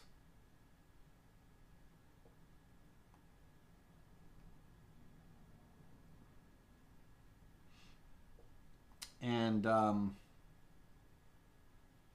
yeah, that's what his forehead should look like.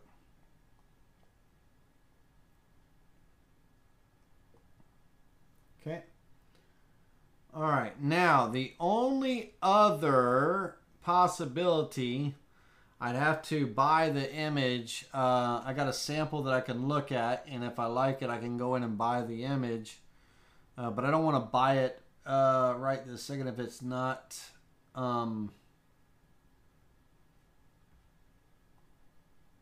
if it's not going to look the way I want it to look. So let me...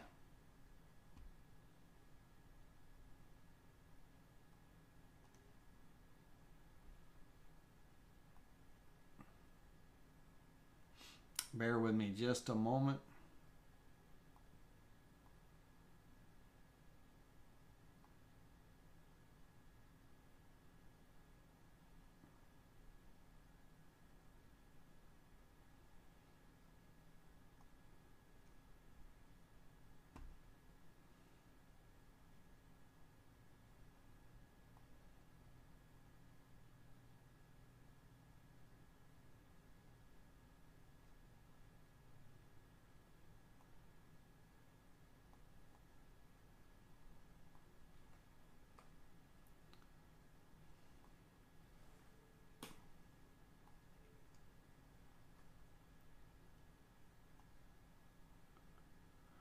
All right, so node editing.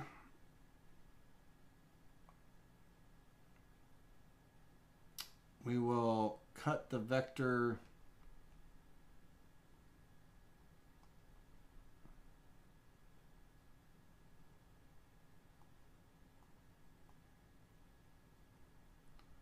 Cut the vector. Delete this. And join with a straight line. Let's...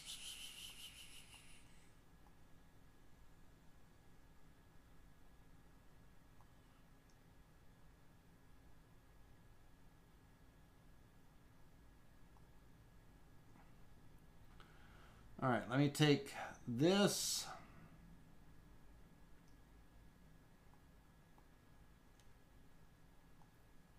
I do not know if I'm going to like this one, but let's throw it here. G for group.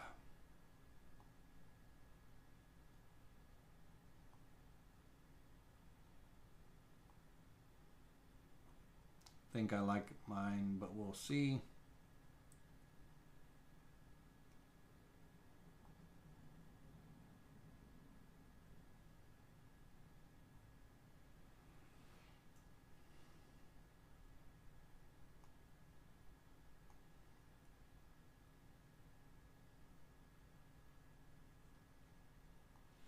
All right, let's take a look at that.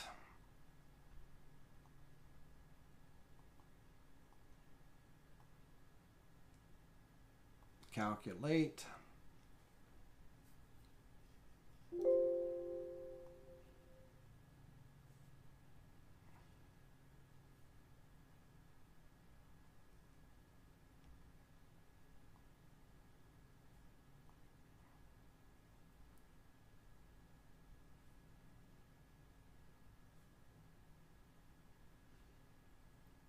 Okay, I need an island. You see how everything here, it looks like a negative image? That's because it's missing that vector going around that island and everything, so it's doing a negative carve. So we're going to take that and we're going to do an offset outward.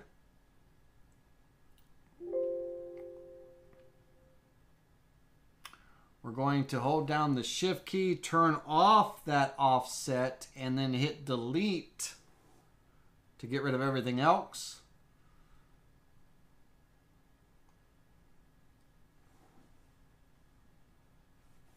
And then we're going to try that again.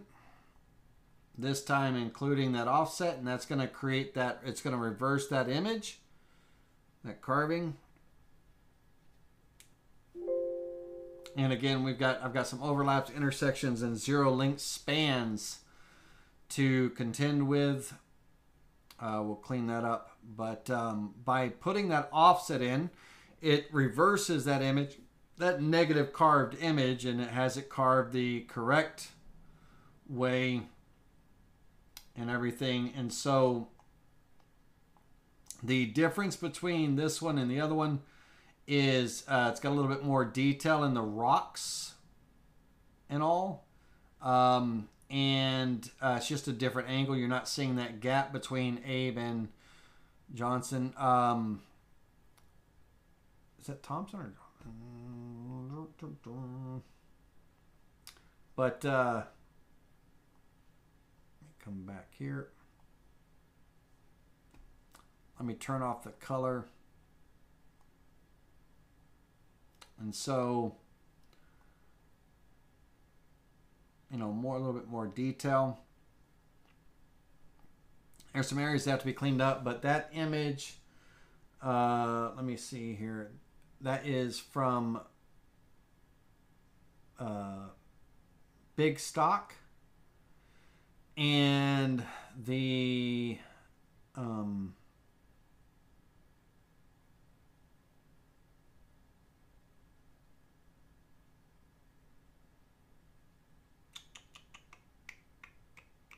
it's 53 cents for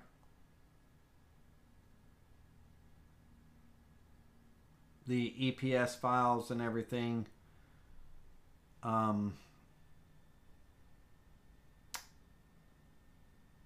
Which isn't bad. 53 cents is good, but the subscription is $79 and all. So I think I have a subscription to them. I'm not going to try to log in and all that stuff, but I'd want to download the high resolution image. This was the low thumbnail image. Very low resolution thumbnail image, so I'm not getting quite the detail that I would want. But it does have a good look to it. It does have a good look to it as far as the detail and everything. The mountains and all. Let me look at a real picture of Mount Rushmore real quick.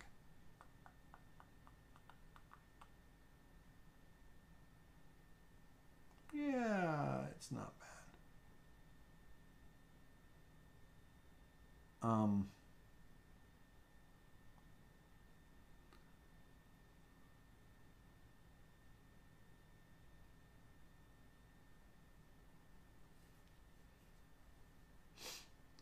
Let me think here.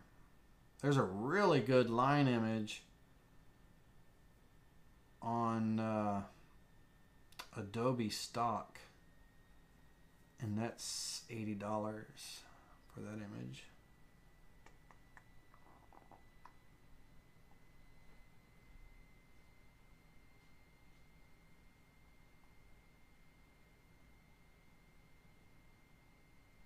Okay.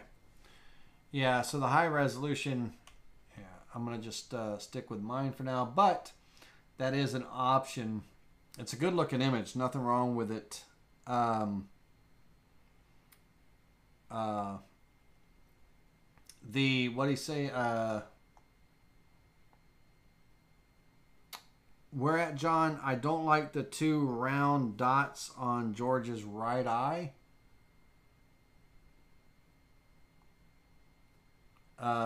That is the glint in the eye and the white of the eye, but yeah. All right, so let's go back. I think I'm just going to use my original. That way I don't have to worry about any of that stuff for right now. Let me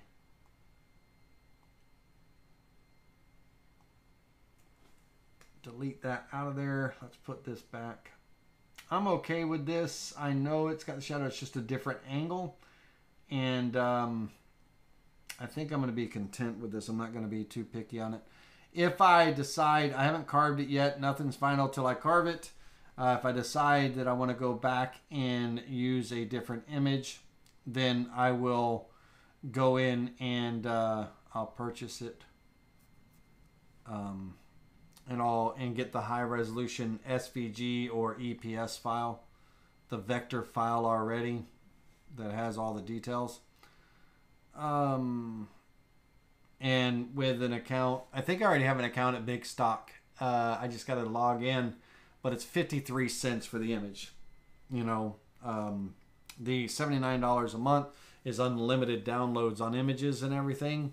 So depending on how many graphics you use and all, it's an extended license. So you have the right to use them in your commercial products and all. So yeah.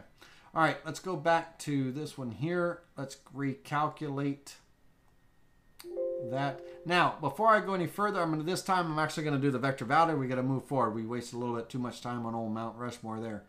I got to move our forefathers up, but I want to go to the vector validator real quick and search all of this.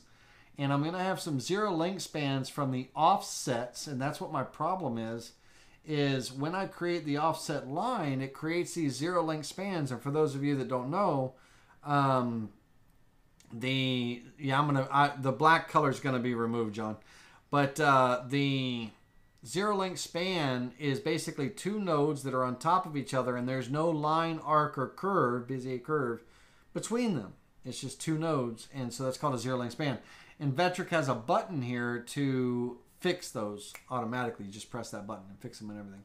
So that pop-up, that warning that keeps popping up, was the zero link spans and everything. So let me get this our forefathers. I really like our forefathers. Good. Let's get that moved back up where it belongs. And I'm going to select, while I'm here, I'm going to ungroup Eagle. I'm going to select this boundary, all of the text,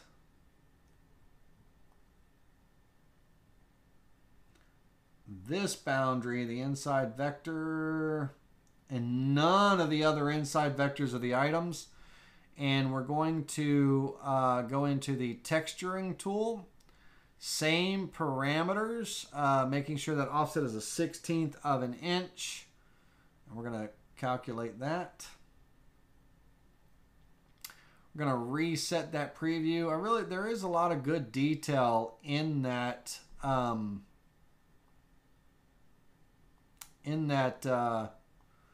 that other image, but we'll let me close.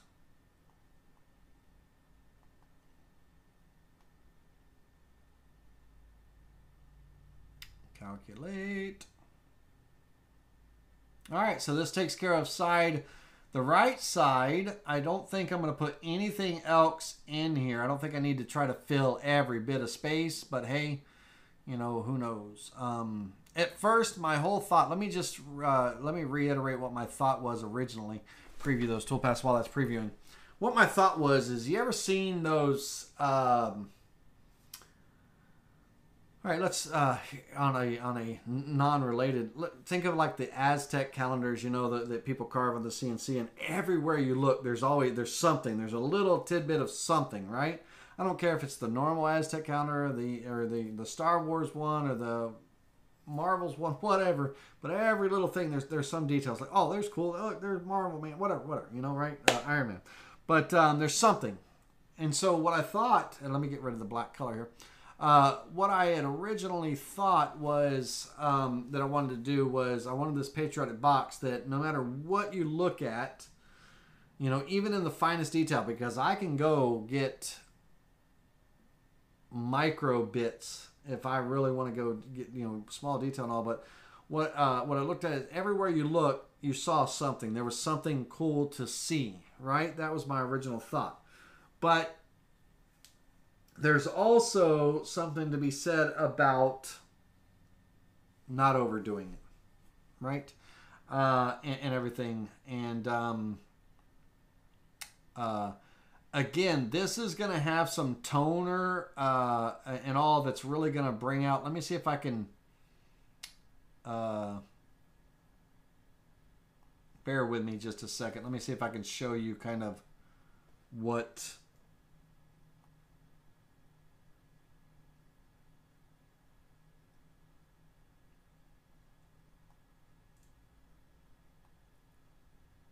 V-carve calculate.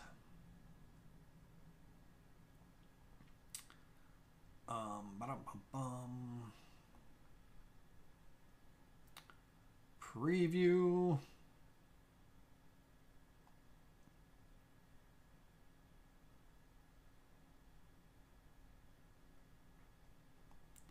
All right, if I use a selected toolpath color, if I give the toolpath some color, you're not going to see really anything pop up at the moment here, but because that material has already been carved away. But if I take my depth here, my flat depth, and I give it just a little bit more, I'll make this number 0.626.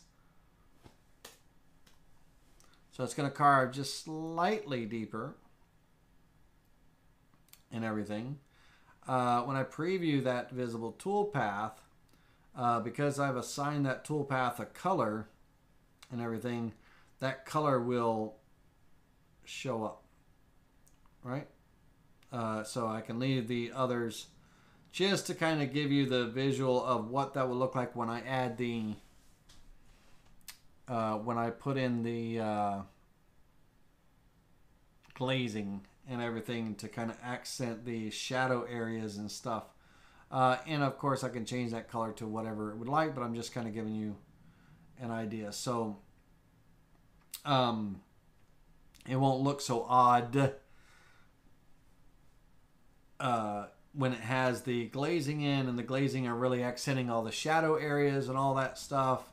The carves will look, you know, a little bit more normal and everything. All right.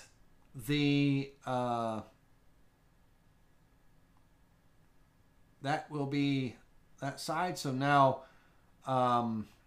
let me do this really quickly because both sides are going to be the same. Let me put in the 0.25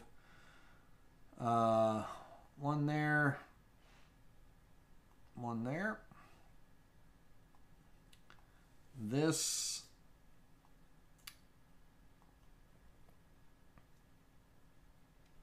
is going to be a drilling operation. I'm going to be going 3/8 of an inch deep with a 1/4 inch end mill. I'll use pecking, and this is going to be my right board, right side alignment holes. Calculate. I'm going to take those vectors and I'm going to copy them to the left side sheet because they're going to be over there as well too. I'm going to take these vectors, copy them to the other side, take this vector here, copy it to the other side. Let's flip this over.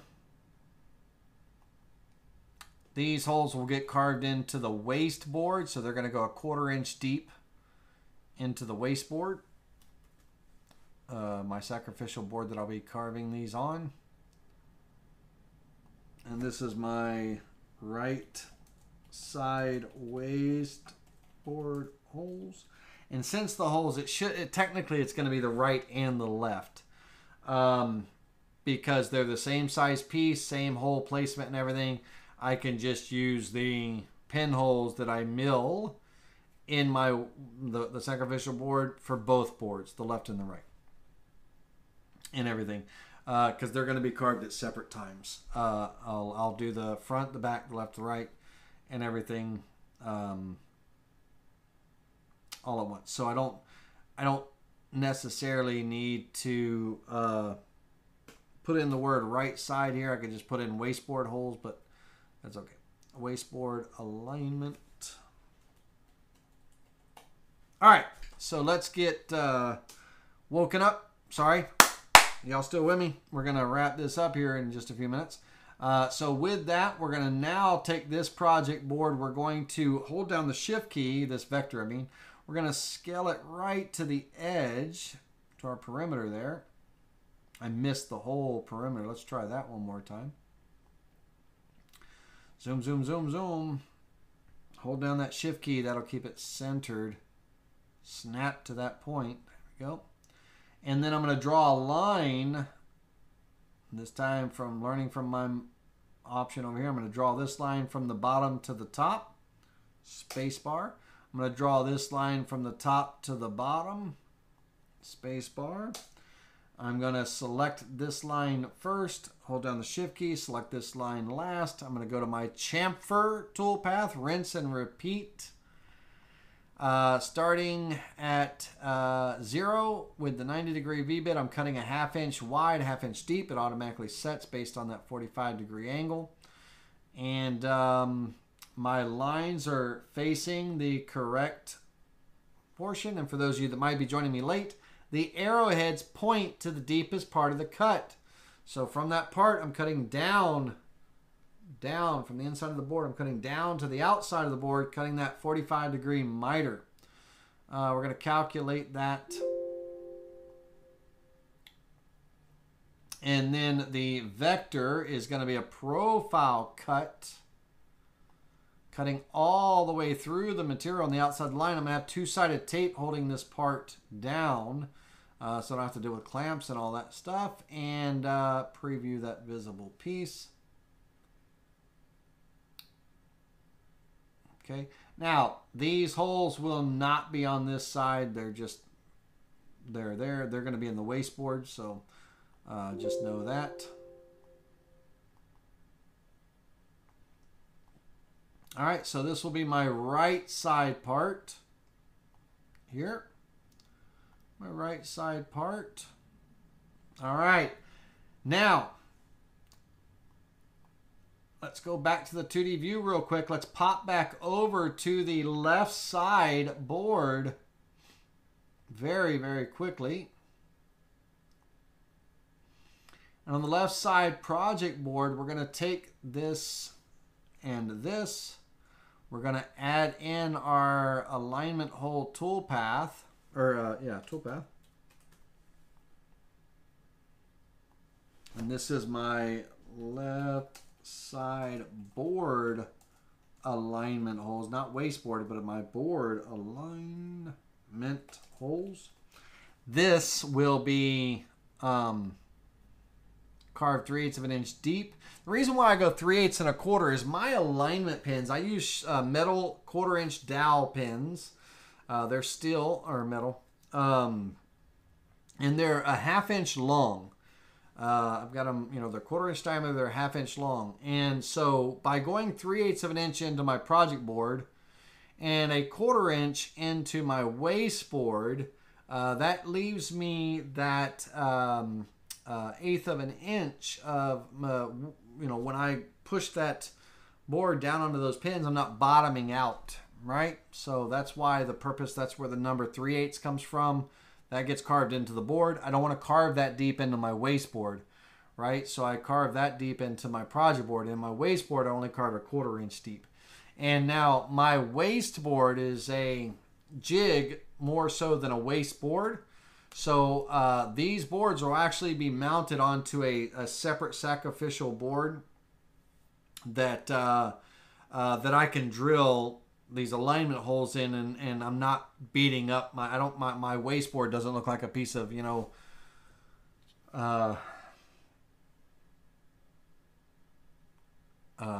what's the cheese that has all the holes in it?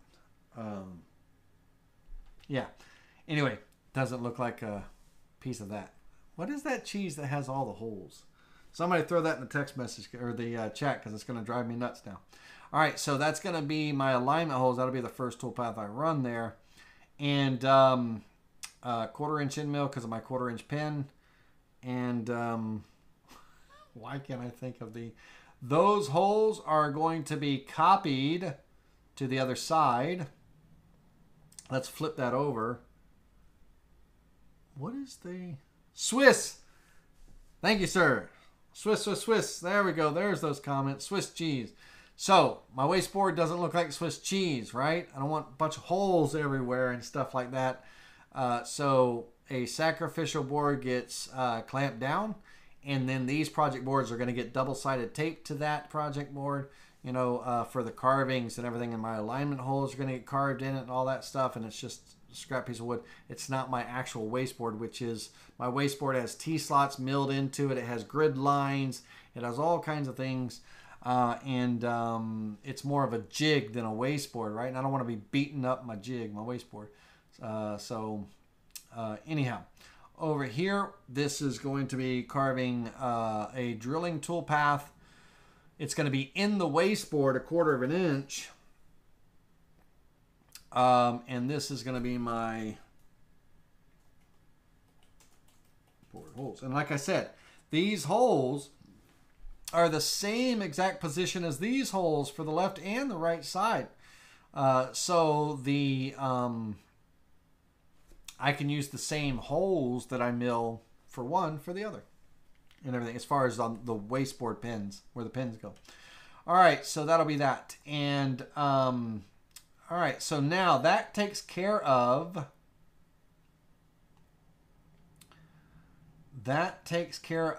my left and right side. The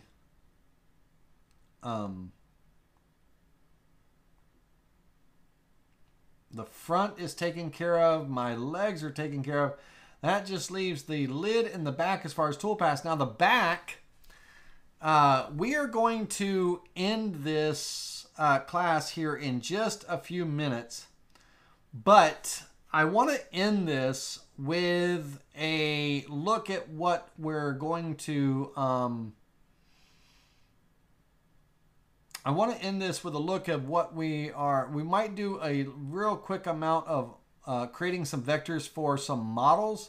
This is called a bunting flag, or a bunted flag. Bunting. And you usually see this around during, you know, the holidays and everything. You'll see it around porches and roof lines, and you'll see it on podiums, you know, with politicians speaking and things. You'll see it, you know, in different areas, this bunting flag. And you have your blue with your white in the center, and then your red. But this graphic, if you will, is meant to emulate this cloth that has these folds and everything in it, you know, this bunting flag. And bunting is basically just a thinner material. It's a thinner material than a flag material that is used for these types of, you know, draping type, you know, banner style decorations and things like that. But it has these folds in it. Now, what I'm thinking is if I trace this as a vector, and I do it as a vector, and I want to have 3 of these, or maybe 2 on one side, 2 on the other, or it could be 3 across or something like that. But what I'm thinking is if I do it as a graphic, it doesn't translate very well when V-carving it and things like that. If I trace the vectors and all, it really doesn't look good when it's actually carved. It doesn't have that appeal and everything. And what I'm thinking of doing is I'm thinking of taking, this is a vector. And by the way, this is a free vector online, if you're ever looking for the White House vector. It is from, give me just a minute, I'll tell you where it's from. It is a free vector, free download, absolute free download. Go to the history. White House. Seek, S-E-E-K, logo.com. Seek, S-E-E-K, logo.com. And it's a free download. Anyhow, this is a really nicely detailed vector. It comes as a vector SVG. Of the White House. There was a few little open vectors, little lines right here by the bushes that I had to go in and delete. There was 3 of them and everything. And some of the bushes were overlapping the other line, so there's some overlap. So all I did was I sized these 3 bushes down. Just selected them and literally sized them down. You can see there's still some overlap right here and everything, but I just sized them down so they weren't overlapping and all. To clean, that was kind of my cleanup. There's still a little bit of right there. I can fix that in just a moment. But I was thinking that on the very back, let me center this back on the board here. I was thinking on the back here that I was going to put the White House, and I've got to size it properly. It's not sized correctly right now. But I was thinking about putting the bunting here and here at the top. And I was actually thinking about on the left and right side here, kind of like a colonial style cannon. You know, so I was thinking about, let me size this down. Let me get my vectors. Let me get my vectors cleaned up here for a moment. This should be 2.40. That's the vector we want. My other vector, this one,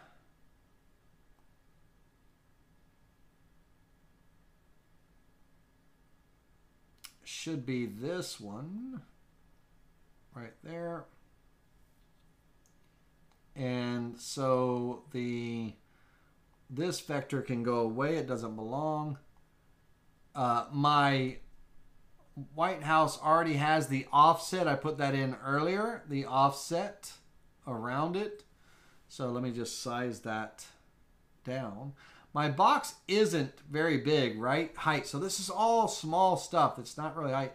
And it absolutely will require a 22-degree V-bit to try to get any kind of depth and definition, you know, and everything with that. And let me make sure that this is centered.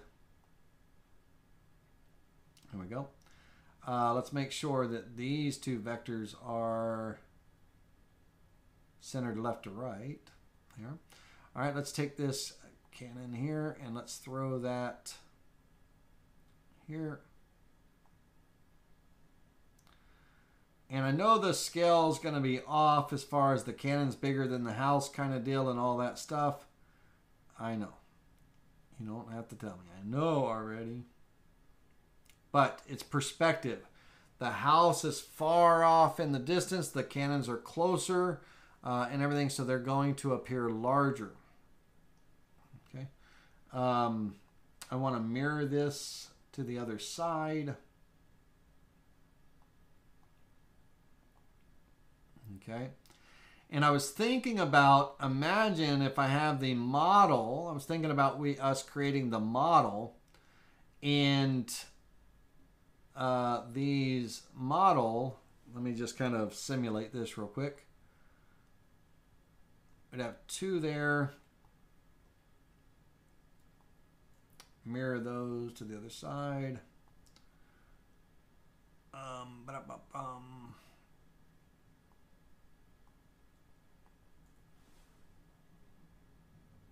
They would be right on the edge like that. These would be right. The models themselves would be right on the edge. They'd be raised like that. And so, and the White House can come down just a little bit. Okay, now, these would be the models here and everything. They would be models, or because the vectors don't look good. They just don't. They don't. At all. And so modeling these would be a fun little project to do. And I'm not trying to get real fancy with the models and everything. I'm just, you know, it would be, we'd have to draw the vectors.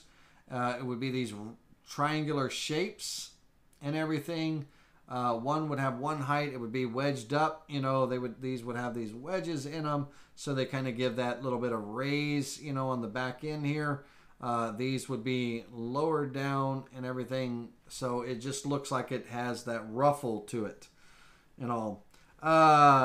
Can you use a 15 degree for better detail? Sure, I could.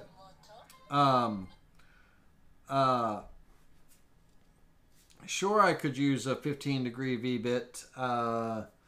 15 degree side angle. Right now, I'm using an 11 degree side angle, so a 15 degree would be less detail. So, Jim, 15 degree would be less detail. Now, if we're doing a true full angle 15, which is 7.5 side angle, right, then that would be more detail, right? You'll be able to get finer. Yes.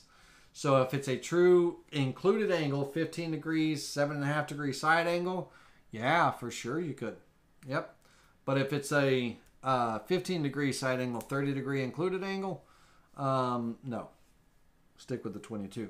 But yes, for sure, 7 degree half angle, you could probably get better detail and everything in there. So let's take a look without the bunting flags. But I was thinking, that bunting flag. I don't know if that's if that looks good or not.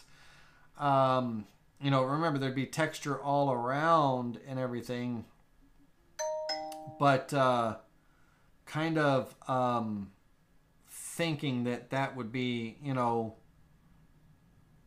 I'm thinking that would look good. Or no bunting there, and we would have some kind of text to, round this off. Something. And this is where I left myself this morning, kind of thinking, I thought I'll discuss this later and everything. But, if we did it as a model, right, one nation under God, in God we trust. Right, exactly. Yep, John's on it, man. So let's take a look without the bunting. Let's take a look at where we're at. And if I'm not mistaken,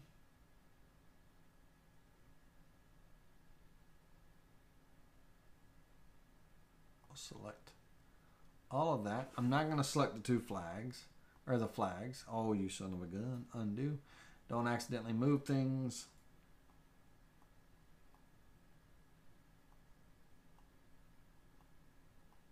Turn those off. Let's do a V-carve toolpath. This is just for preview purposes only. Let's go back to our 0.625. Calculate that. Got some vectors to clean up inside the White House for sure. There's a few overlaps. I already showed you that one bush overlap, right? The bush that's overlapping. And ladies and gentlemen, just for one quick second, you're going to hear me. You're going to hear me talking. It's not to the class for just a quick second. Otherwise, this individual will be ringing my doorbell.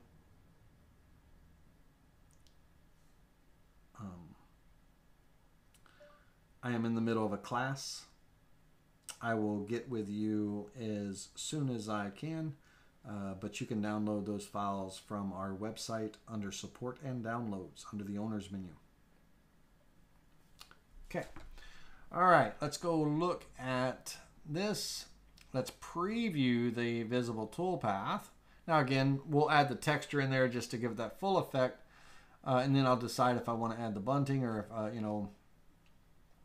the text. And a 7.5 for, who asked that question? Jim. A 15 degree, 7.5 side angle would give me more depth and definition in these windows and doors and everything for sure. I'll show you what I'm going to do for right now while I'm using the 22 to get a little bit more depth out of that. But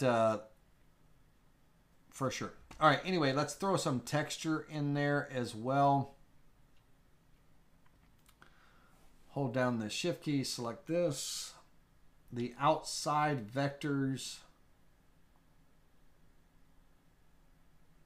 of the objects. Texturing toolpath, everything is the same. Our offset is going to be 0.625. Calculate.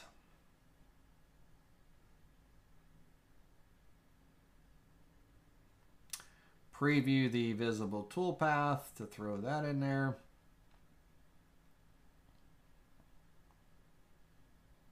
Okay. Now, to get a little bit more depth and definition while using a 22-degree V-bit versus using a smaller angle, I'm going to go back in and I'm going to select the White House vectors, just the vectors of the White House, not the offset. Not the offset. We're going to recreate a new V-carve toolpath. This time I'm going to go, I'm going to start with a little bit more depth, right? But I'm actually going to start at a 1/16 of an inch and no flat depth on it. I'm going to calculate that. I don't need any of the Endmills will not fit anywhere in there. Got some overlaps, like I said, in the bushes. I got some overlaps and everything to contend with. That's what that alarm is that's popping up. But what this is going to do is it's going to give me a little bit more depth and detail. Now, that's actually too much depth and detail. We don't want that. Let's go back and fix that because I'm a goofball. This is actually going to be a 32nd. I'll just go 0.03. I want to cut that in half.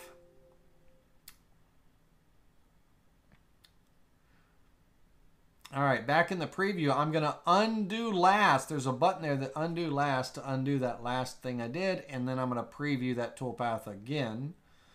There we go. And so that's going to give me some more depth and definition in that. And again, if I were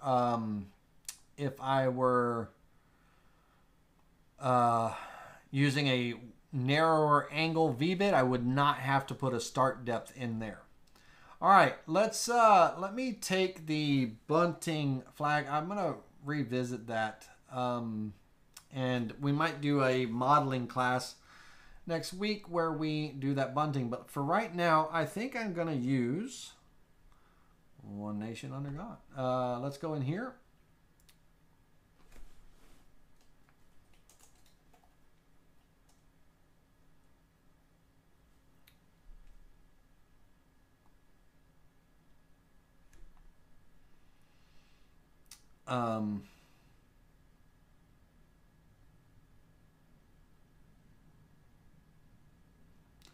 I'm thinking I want to go One Nation and then Under God. So this is a height of 0.608. We'll just do that. And then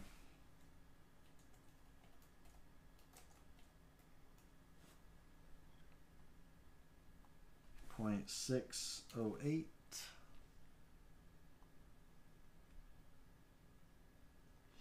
All right, now on the two separations here, I want the text to be, kind of somewhat centered with each other, and everything. So I'm going to select, this is the text that I want to move right here.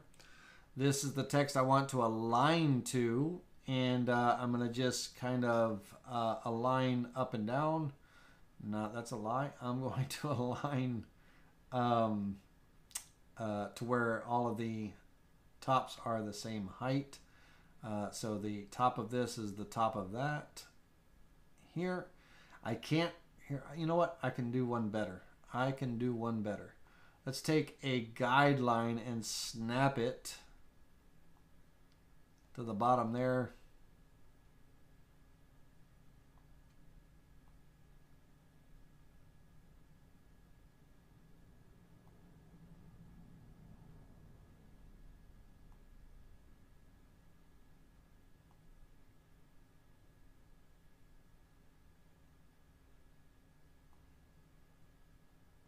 Okay. Ignoring this vector right here. That's not the vector that I'm using. All right, so let's bring this in a little bit. I'll center everything as soon as I get kind of the spacing I want. All right, if I select this and I align left to right, that will center that. All right, let's take a look at what this would look like with that added in. I'll fix the vectors in just a minute. That'll be our last little hoorah. And then we're going to wrap up in this last 9 minutes. Got a lot done. And then you all are going to see, we'll end up carving this piece. I definitely want to carve this piece. Now, I'm going to reset this preview back to a blank board, and I got to go back in to the texture. Let me see what this is. We're going to go back into the texture toolpath, and I want to include in the texture the text, this text up here. So I'm going to hold down the Shift key.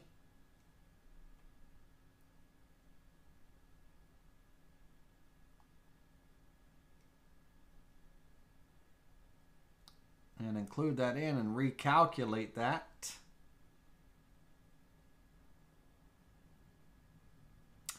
All right, let's reset this. Let's preview this, and that. Preview the visible toolpath.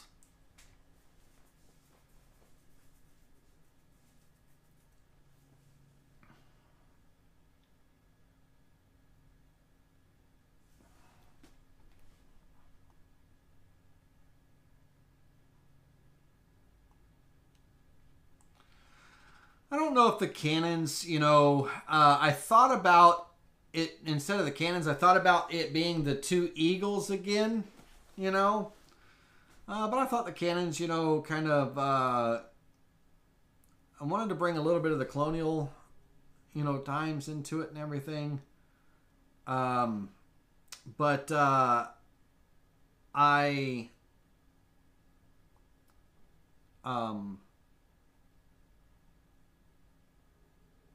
The cannons I thought would be a nice touch, or it would have been the two eagles facing each other, you know, here as well as the same eagles that were on the sides, these two guys, right?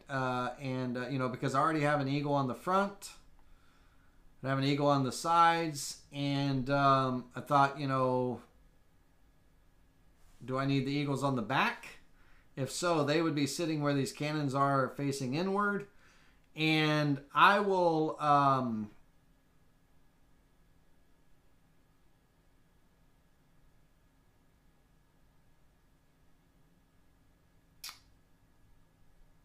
you're right, I did.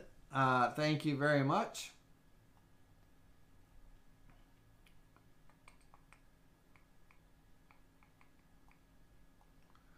John pointed out, or Troy pointed out to me that I had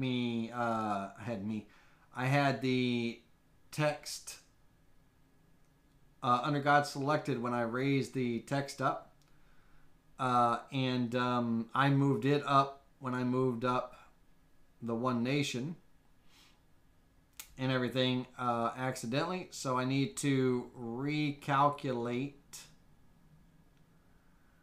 that, and that.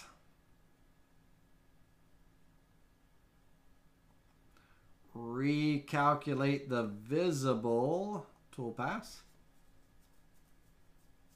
to correct that. So recalculating the texture and that V-carve with the underguide in the proper position. But if you'd like to see what it looks like with the two eagles instead of the two cannons, it won't take but a second. I can pop them down there and we can take a look at that as well. And then you can be the judge of that. Let's reset this really quickly. Let's preview these toolpaths one last time with that correction. Thanks for pointing that out, Troy. I would not have picked up on that right away.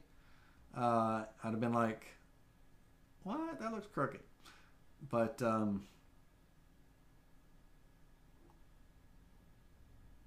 much better. All right, let's really quickly, for those of you that are visual individuals, let's take, I only need one. Let's take this guy.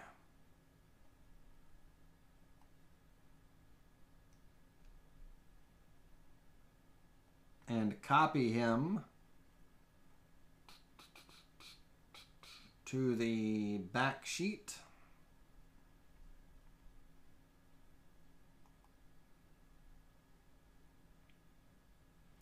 On the back sheet, let's select him. And remember, I got to weld my text too still to ungroup that. But he is right on top of that. Let me undo that really quickly. I got to group that cannon together so that I can deselect the cannon from the eagle. So let's go in and undo. Let's select this cannon for a moment. Group it together, G for group. I don't want to move it right now. G for group. And then let's go back one more time.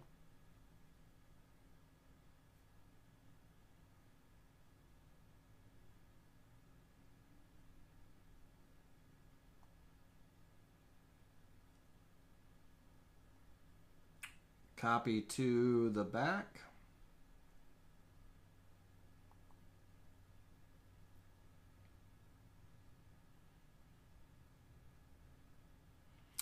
Now I can come in here and I can select this. I can hold down the shift key, turn off the cannon, and I can group, G for group, to group that eagle together.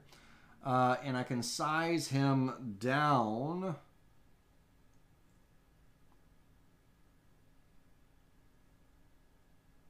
I'll throw him right about here and size him just under one nation. Let me come over here on this side. Let me group this cannon. G for group. I can take this eagle and mirror him. Create a mirror copy on the other side. And just for visual purposes, I can create a V-carve toolpath.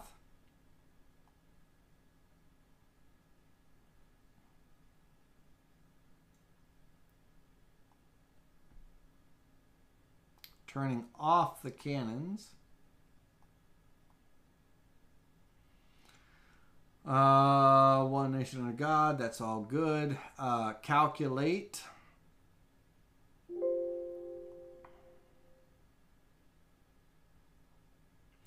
Yeah, you know, the Minuteman, I actually, that was one of the vectors I thought about grabbing. And utilizing and everything, and I didn't. But that would be a good vector to add to this somewhere.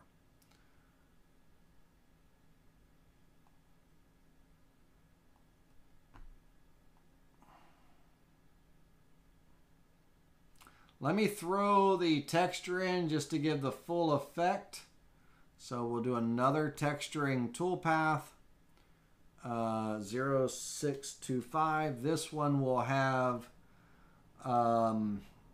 the one nation under God, the outside boundary of the White House, the outside boundary of the eagle. Let me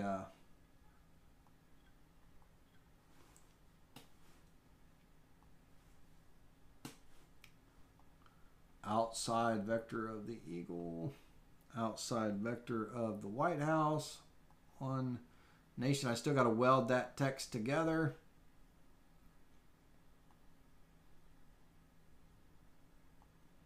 Okay. calculate.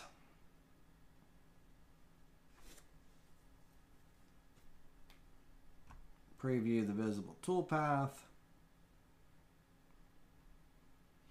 This is just putting that texture in so you can see the effect. So this would be the look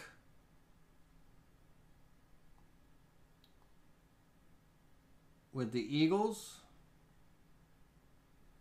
Okay. So that is the look with the eagles. Nothing wrong with that at all. But now let's reset the preview and let's look at the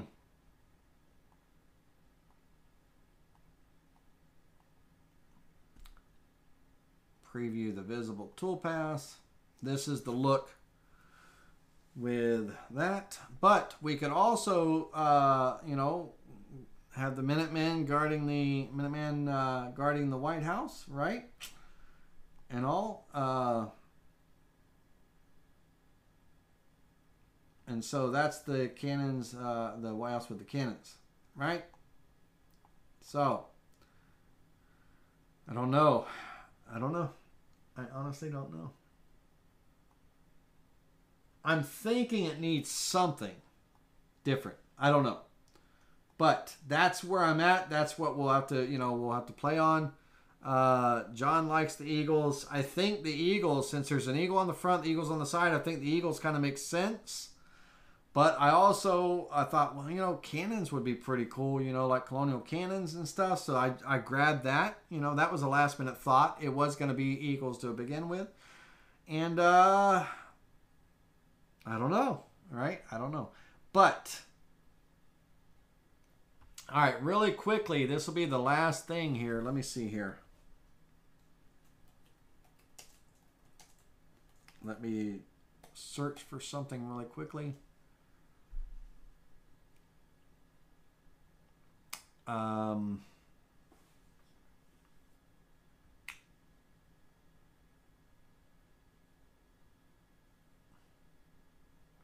Let me find an appropriate vector. Bear with me 1 second. One with the appropriate amount of detail to kind of match everything else.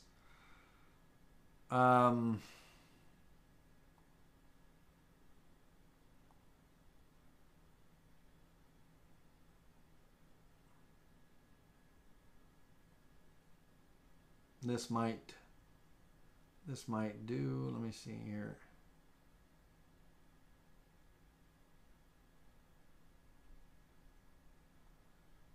All right, open image in a new tab. Save image.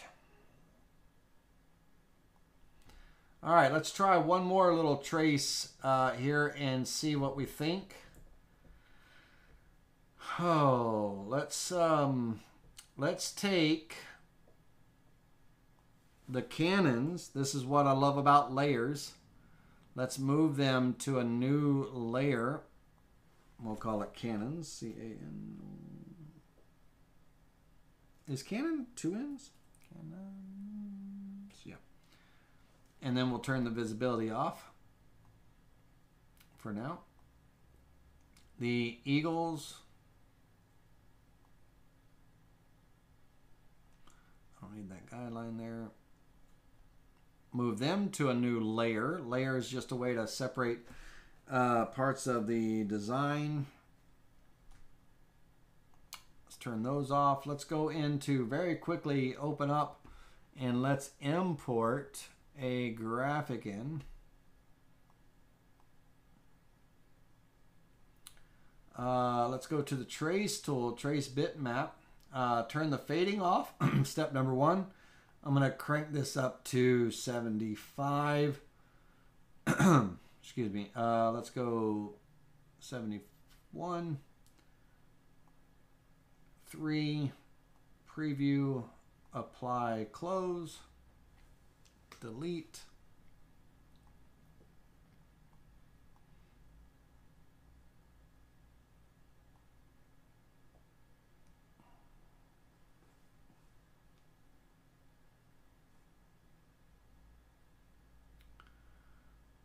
Dum, dum, dum.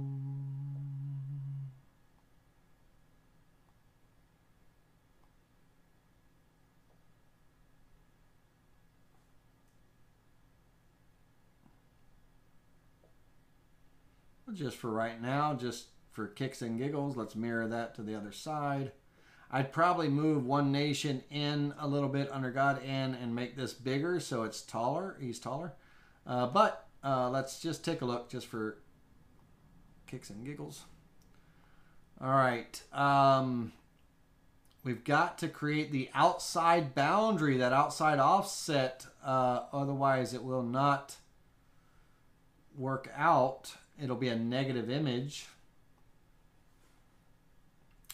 Hold down the Shift key, turn off that offset, and hit delete on the other offset items. Same thing here. Select this, click on the offset, hold down the Shift key, turn off that outside boundary, hit delete, get rid of everything else. We only want that boundary. That's the whole goal of this. Let's take...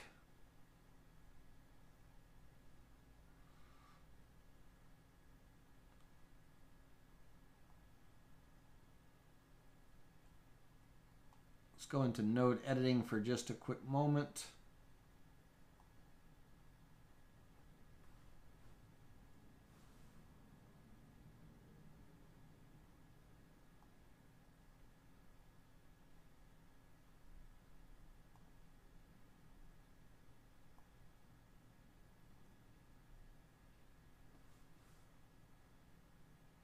It's not going to match right now, but that's okay.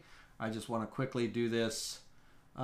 So, new toolpath, texture, select the outside boundary, the One Nation, the outside of here, Under God, the outside of here, 0625, rinse and repeat, calculate. For the V-carb, select it all.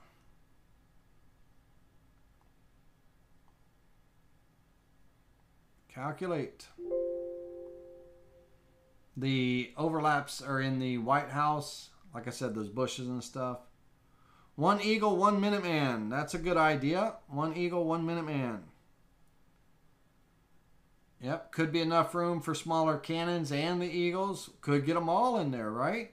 Let's take a look here. So we've got our texture and the carvings. Let's preview all visible toolpaths. So yeah, so we could probably do, oh, hold on a second. Let me stop that. It would help when we do the texture that we have the outside boundary selected. Very important. Calculate that.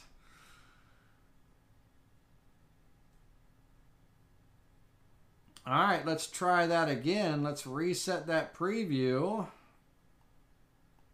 Let's look at that one more time. And also want that preview.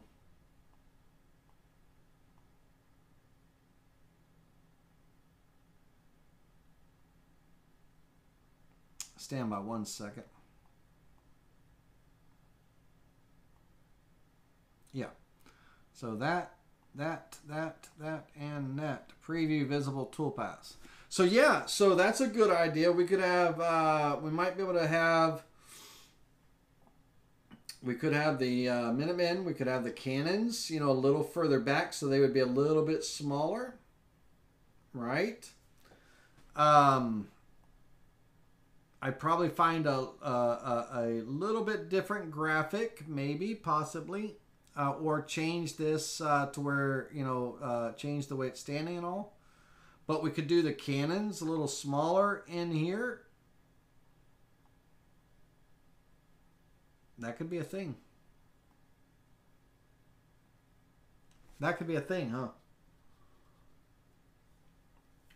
Not bad.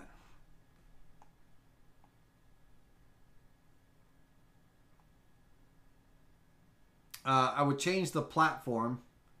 I would probably remove this platform right here and have his feet just, you know, standing on the ground. Yeah. Let's throw a, let's quickly, let's here, hold on. This is it. This is it. We're 10 minutes over. Let's throw the cannons in. Let's take on the cannons, here's what I'm going to do. I want to leave them right. I don't want to change them where they were and all. I want these 3 options. But let's copy this to another layer. Copy, not move. Copy to a new layer. Small cannon. Okay. And then the reason why we do that is I can turn off the big cannon. And on the small cannon, now I can come in and I can move this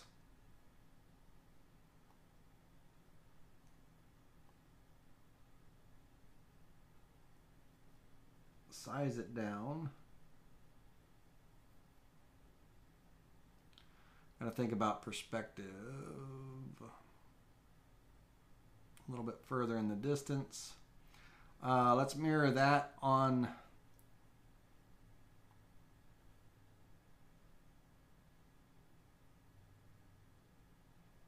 let's mirror that really quickly.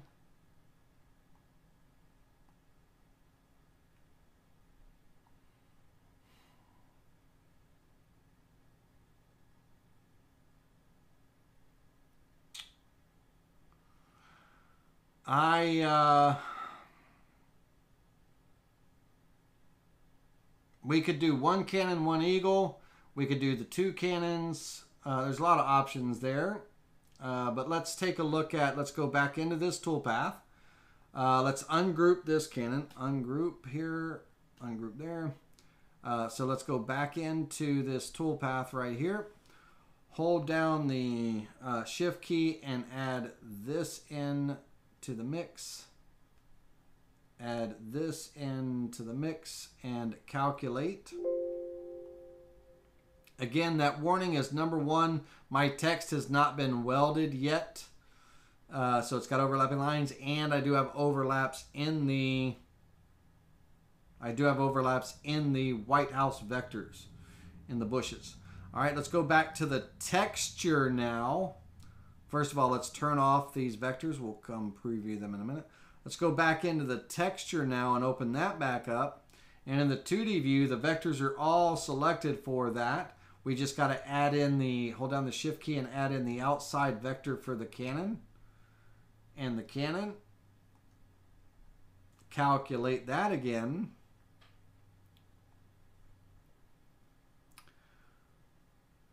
All right, now let's turn that on, and the VCarve 7 that I keep checking over here, that's that little extra detail in the White House.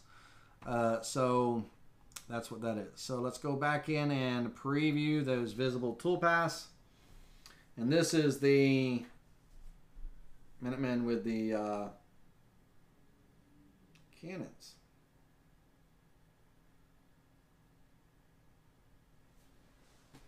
Now again, yes, but the platform, I would go in and I would take the time to redraw the boots here off of this platform, right? This, I just grabbed a quick vector, and there are other vectors of the Minutemen that might be better suited, that look, better or more apt to it. But I would get rid of this bottom platform, so it wouldn't be in there and it wouldn't look so odd. But all in all,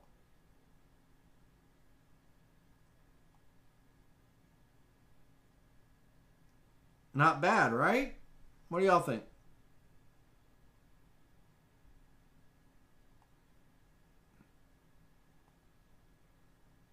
Yeah. And, yeah, don't need the eagles in there or anything like that. Yeah. So again, this would be, this vector here would be copied to the other side. It would be flipped. The vector would be, I don't have the alignment holes or any of that stuff, but the vector would be brought up to the edges. Hold down, let me undo that. When you do that, hold that shift key down so it does them both at the same time. we're going to draw a line, and I'll draw a line from the bottom to the top on this left side, spacebar, from the top to the bottom on the right side, spacebar. Go into the chamfer toolpath. It's all rinse and repeat once you're kind of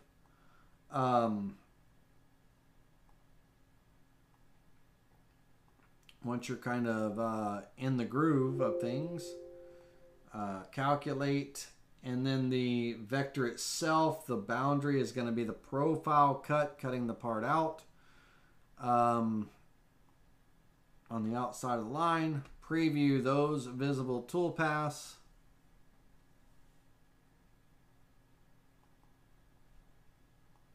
And again, there'd be alignment holes and all that stuff. Got to add that in.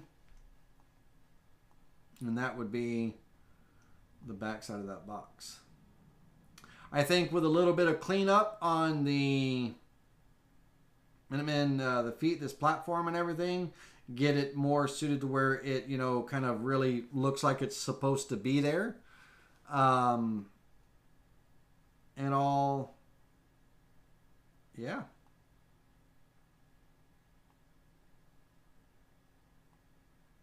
Yep. I'll bring the wheels down on the cannons. I'll bring them down to where they're sitting right on the edge here a little bit. Not too far, just bring them a little bit closer. And again, that platform will be gone, so we'll have that kind of down here, you know, like the wheels are sitting on the base. But yeah, so there's our back side. Okay, ladies and gentlemen. So we're going to go ahead and hit save on this project for now. And it's we're going to wrap up here. So what we have, let's really quick summarize our lesson. Number one, because the sides and everything are the height of our parts, front, back, and sides are the same, a few of the vectors could be used to outline our areas and everything. So why draw what you can copy? You get one right, copy it over to the other side and that thing like that. The offsets, when we're doing a raised and we have our border selected and we're raising the stuff in between, we create an additional offset around these graphics so that they're carving like in a little island. So they're raised. If we don't create that offset, it creates a negative carving and it creates an opposite look of what it's supposed to look like. So the offsets and everything. Using lines to align text or objects and all. A lot of times when I need perfect spacing and it's between two objects versus like the center of my board or the top, the left, the right, whatever. If there's two areas that I need to be in between, I'll always draw a line as a shape and I'll use that line to center to because it has a natural center point on the whatever length line I draw. So remember that little tip and everything. The texturing toolpath, your chamfer toolpath, we had to reverse one line versus the other as far as the start point so that the carve happens on the correct side of the line. With our start point at the bottom of the left side, it allows the chamfer to carve correctly, and with our start point at the top side, it allows our chamfer to carve correctly. Otherwise, if the start point was at the same, then one chamfer would carve backwards. It would carve in the wrong direction from the outside in.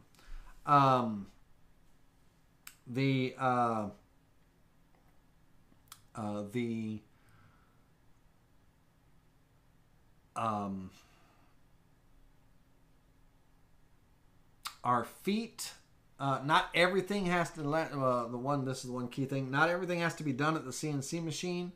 Our feet, when they get carved and that little frame gets glued together, then I'll take it over to the router table, or I'll use my chamfer block to plane a nice little chamfer, or I'll round it over with a small little 1/8 inch rounder just to give it a nice little transition. The lid, we didn't do the lid tool pass, we'll do that in our next project. This isn't over yet. We'll move on to other things after this, but we'll kind of tidy up the box next week. But our lid, the hinge cutouts, I'm not going to do that. I'm not going to make it a two-sided project and do the hinge pockets or any of that stuff. I like to be able to still, even though I have a CNC machine, I still like to be able to use my other tools from time to time and mortising out with a chisel, you know, an area for the hinges and all. I like to keep my, you know, hand tool technique, you know, sharp as far as my, you don't use it, you lose it kind of deal. So I'll cut out the hinges. It's a very simple little mortise cut, hinge cut for the hinges, and everything, and then from there. So we'll be using two-sided tape. I need to put my alignment holes for the front side here and the back side. And since the front and the back side are the same size boards and all, when I lay out the holes and create the tool path for the waste board, it'll be the same holes that I use for the front and the back because they're going to be in the same place. So when I lay out the holes on the front for the project board holes and the waste board holes, those will get copied over to the back and it'll be the same holes, right? So I don't have a bunch of, again, I don't have, you know, everything looking like Swiss cheese and stuff. Well, that's going to wrap it up. Hopefully you take something away from this. Let me see what you said here. Why do you have to flip the vectors before you do the chamfer? Kurt, so let's really quickly, let's go back up here where it's a little bit bigger and you can see it on the side 2. So let me move the profile vector out of the way just for a moment so you can see the two lines. We have a line here and a line here. Let's turn off the grid line so you can see both lines, this one and this one. These are the lines we're using for our chamfer. Now, I'm going to go ahead and in node editing mode, I'm going to make this line the start point up here at the top. And this one over here, I'm going to make the start point at the top. Like I drew the lines from the top to the bottom. Let's just assume that. If I'm going into the chamfer toolpath here, and on the chamfer toolpath, when I select a line, the arrows automatically, once a line is selected, the arrows will pop up on the screen showing me which way that chamfer is being cut. Now, if I'm doing an inside cut sloping upward, what that means is on the outside of my line, the inside here, it's sloping upwards, meaning that from the inside of this line, which is this line right here, that's the inside going this way. The deepest part of the cut is going to be here, and I'm sloping upward. I'm sloping upward to the end of the line. The highest part of the cut is here, right? It's the wrong way. You know, my chamfer needs to be at the high point here, cutting down that 45-degree angle to the end of my board right here. This line is the end of my board. That's where the profile gets cut. If I'm sloping downward, now I'm on the outside of that line, high part, cutting downward to the deep part. The arrowheads always point to the deep part. Well, in this case, I am doing an outside cut, but I'm sloping upward, meaning from my outside line here, I'm sloping upward. So from the outside line, this is the deepest part of the cut, 45-degree angles up to the inside of my piece, that angle cut. And because the node is at the top, if I were to select this line with the node at the top, my cut is on the opposite side of the line. It matches on the opposite side. I need this cut to be on the other side of the line. I need it to flip.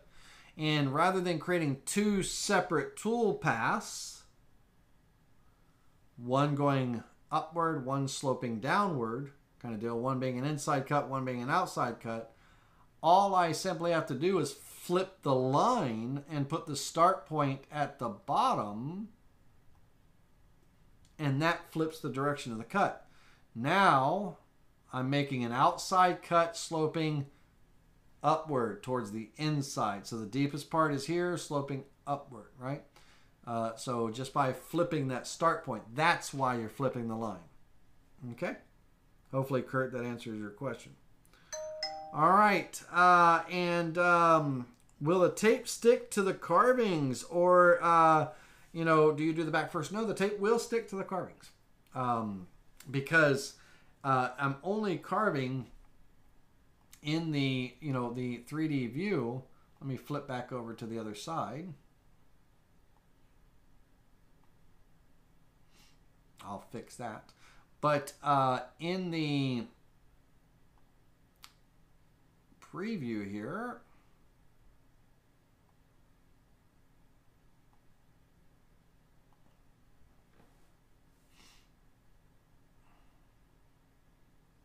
on that two-sided tape, all of this area, I'm just going to have a strip of tape here and a strip of tape here. Now my tape is 1.41 inches thick wide, and this here is only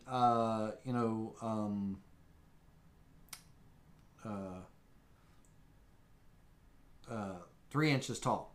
So 2 strips of tape, and it's going to come right across. So I'll have tape on this edge, I'll have tape on this edge and on the outside. And yes, it will stick on the high parts and everything there. So it'll hold just fine. Yep. No problem whatsoever for me to do that. I don't want, which I could do the back side first. I could just switch my holes where the alignment holes get flipped. I could switch those tool paths. And I could do the chamfers first, but I can't do the chamfers first because, I could do the chamfers first, sorry. But when I do the chamfer, it's going to cut, it's cutting right down to the very bottom of that cut.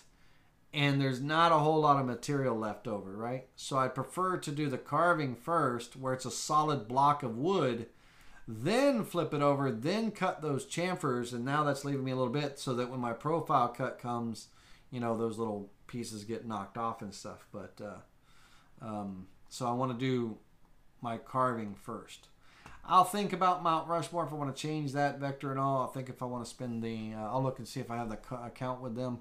And if I want to use that other graphic or not, but we'll go from there. And, but yeah, in a nutshell, that's that. All right, ladies and gentlemen, I want you to have a wonderful night. It's 10:30. We've gone along enough for tonight. We'll jump in, this coming,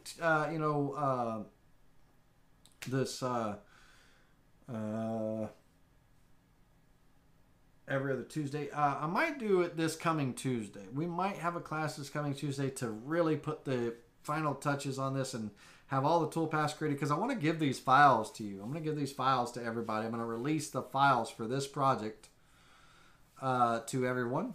We'll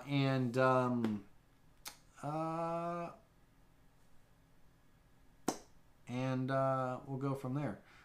Everyone that's watching and stuff and all. So at first I was going to sell the files as a way to make a little bit of income, maybe like, $2 or $3 a download, but I think I'm just going to make them available for a free download. I'm not sure. Probably so. But we'll make them available. And this model is my model that if you guys want to buy it, it is for sale on the Build It TV website. buildittv.com/shop. I think that might be the only thing that I don't give away, but everything else I will. I don't know. It depends on. Let's get it done first, and then we'll figure it out from there. I need to be generous, right? I want to be generous, and all you wonderful boys and girls and everything. But I've also, in a small way, I got to make a living, right? My paid subscribers, that pay, monthly to do our Wednesday night class and all, that really helps me out. So that, so think about that, consider that. But I'll see. I'll make. I haven't made a final decision on what I'm going to do with these files. I will make them available, but some of them, the lid, at least the model, might be a digital download that might be a cost. But all right, I'm rambling now. Y'all have a wonderful evening. I'll let you know next week what we're going to do as far as the class, but we'll wrap this up, put all the little bells and whistles on it, and hey, maybe if I can get the cameras and all set up for another week, we'll carve this actual project, some of it, because probably we won't want to sit there and watch the CNC just carving. all week because it's not a short carve. So just to give you an idea, just this right side vectors on my CNC, just the right side is about an hour and 26 minutes of carving time, right? So keep that in mind. We got 4 of those sides, and the lid's going to be much longer. We're talking quite a few hours. So y'all have a wonderful evening. We'll talk next week. I'll put out a post for a link if there's going to be a class. I'll make notifications to everybody. Enjoy your weekend. Thanks for joining me tonight. We'll catch you soon.